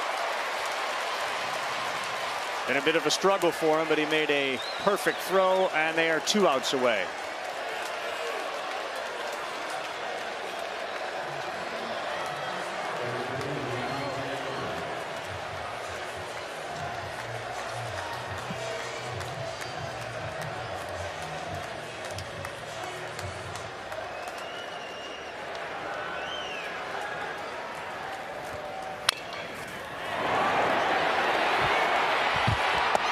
Another one. 1 out away.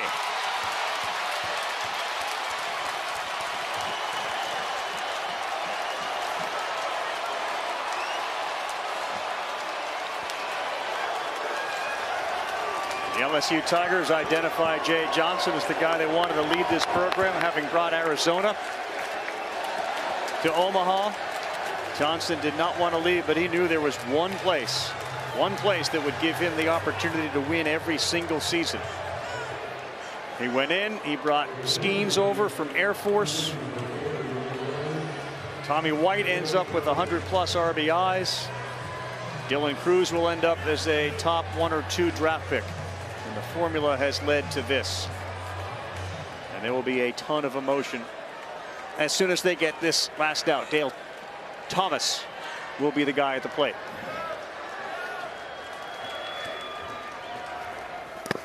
No.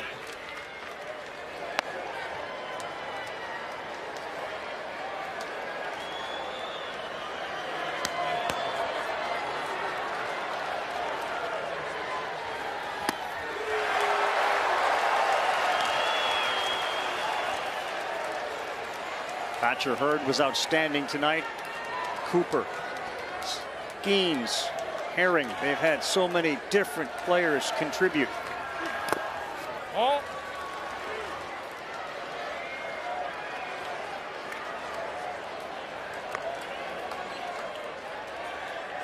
And this place is ready to explode in celebration.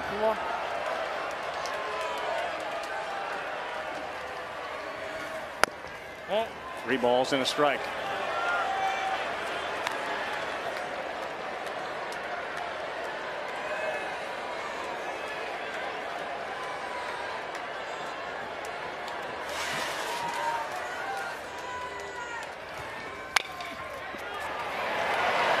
Not yet. Single in the left field keeps it going.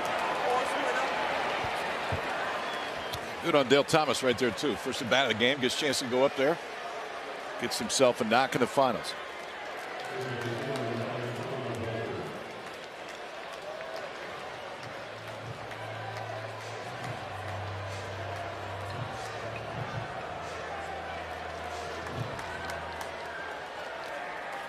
Colby Halter. Strike number 1 from Guidry.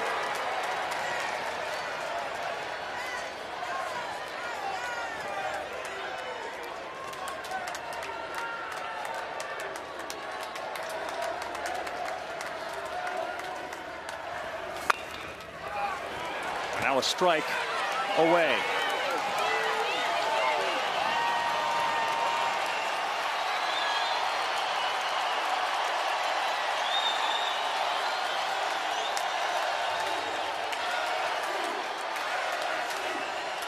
And this crowd clad in gold and purple have moved Alex Box north here to Charles Schwab Field.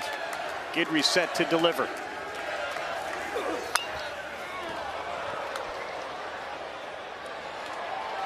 You guys remember seeing a crowd so one-sided in this 25,000 seat place? I mean, come on. Ole Miss, Mississippi State traveled pretty well. They did. But there's a whole lot of purple and gold in there.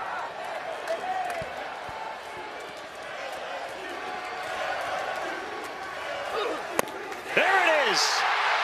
And for the first time since 2009 and 7th overall, the Tigers can say we are champions.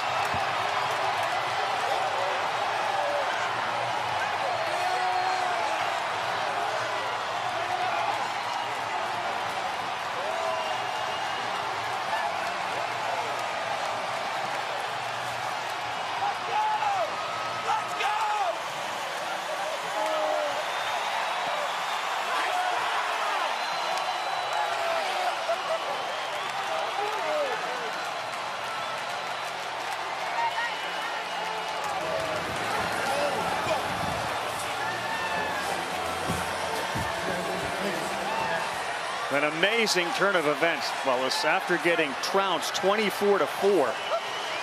24-4 yesterday, less than 24 hours, 27 hours later, they come back, score 18 with a record-setting 24 hits of their own and just destroy the Gators.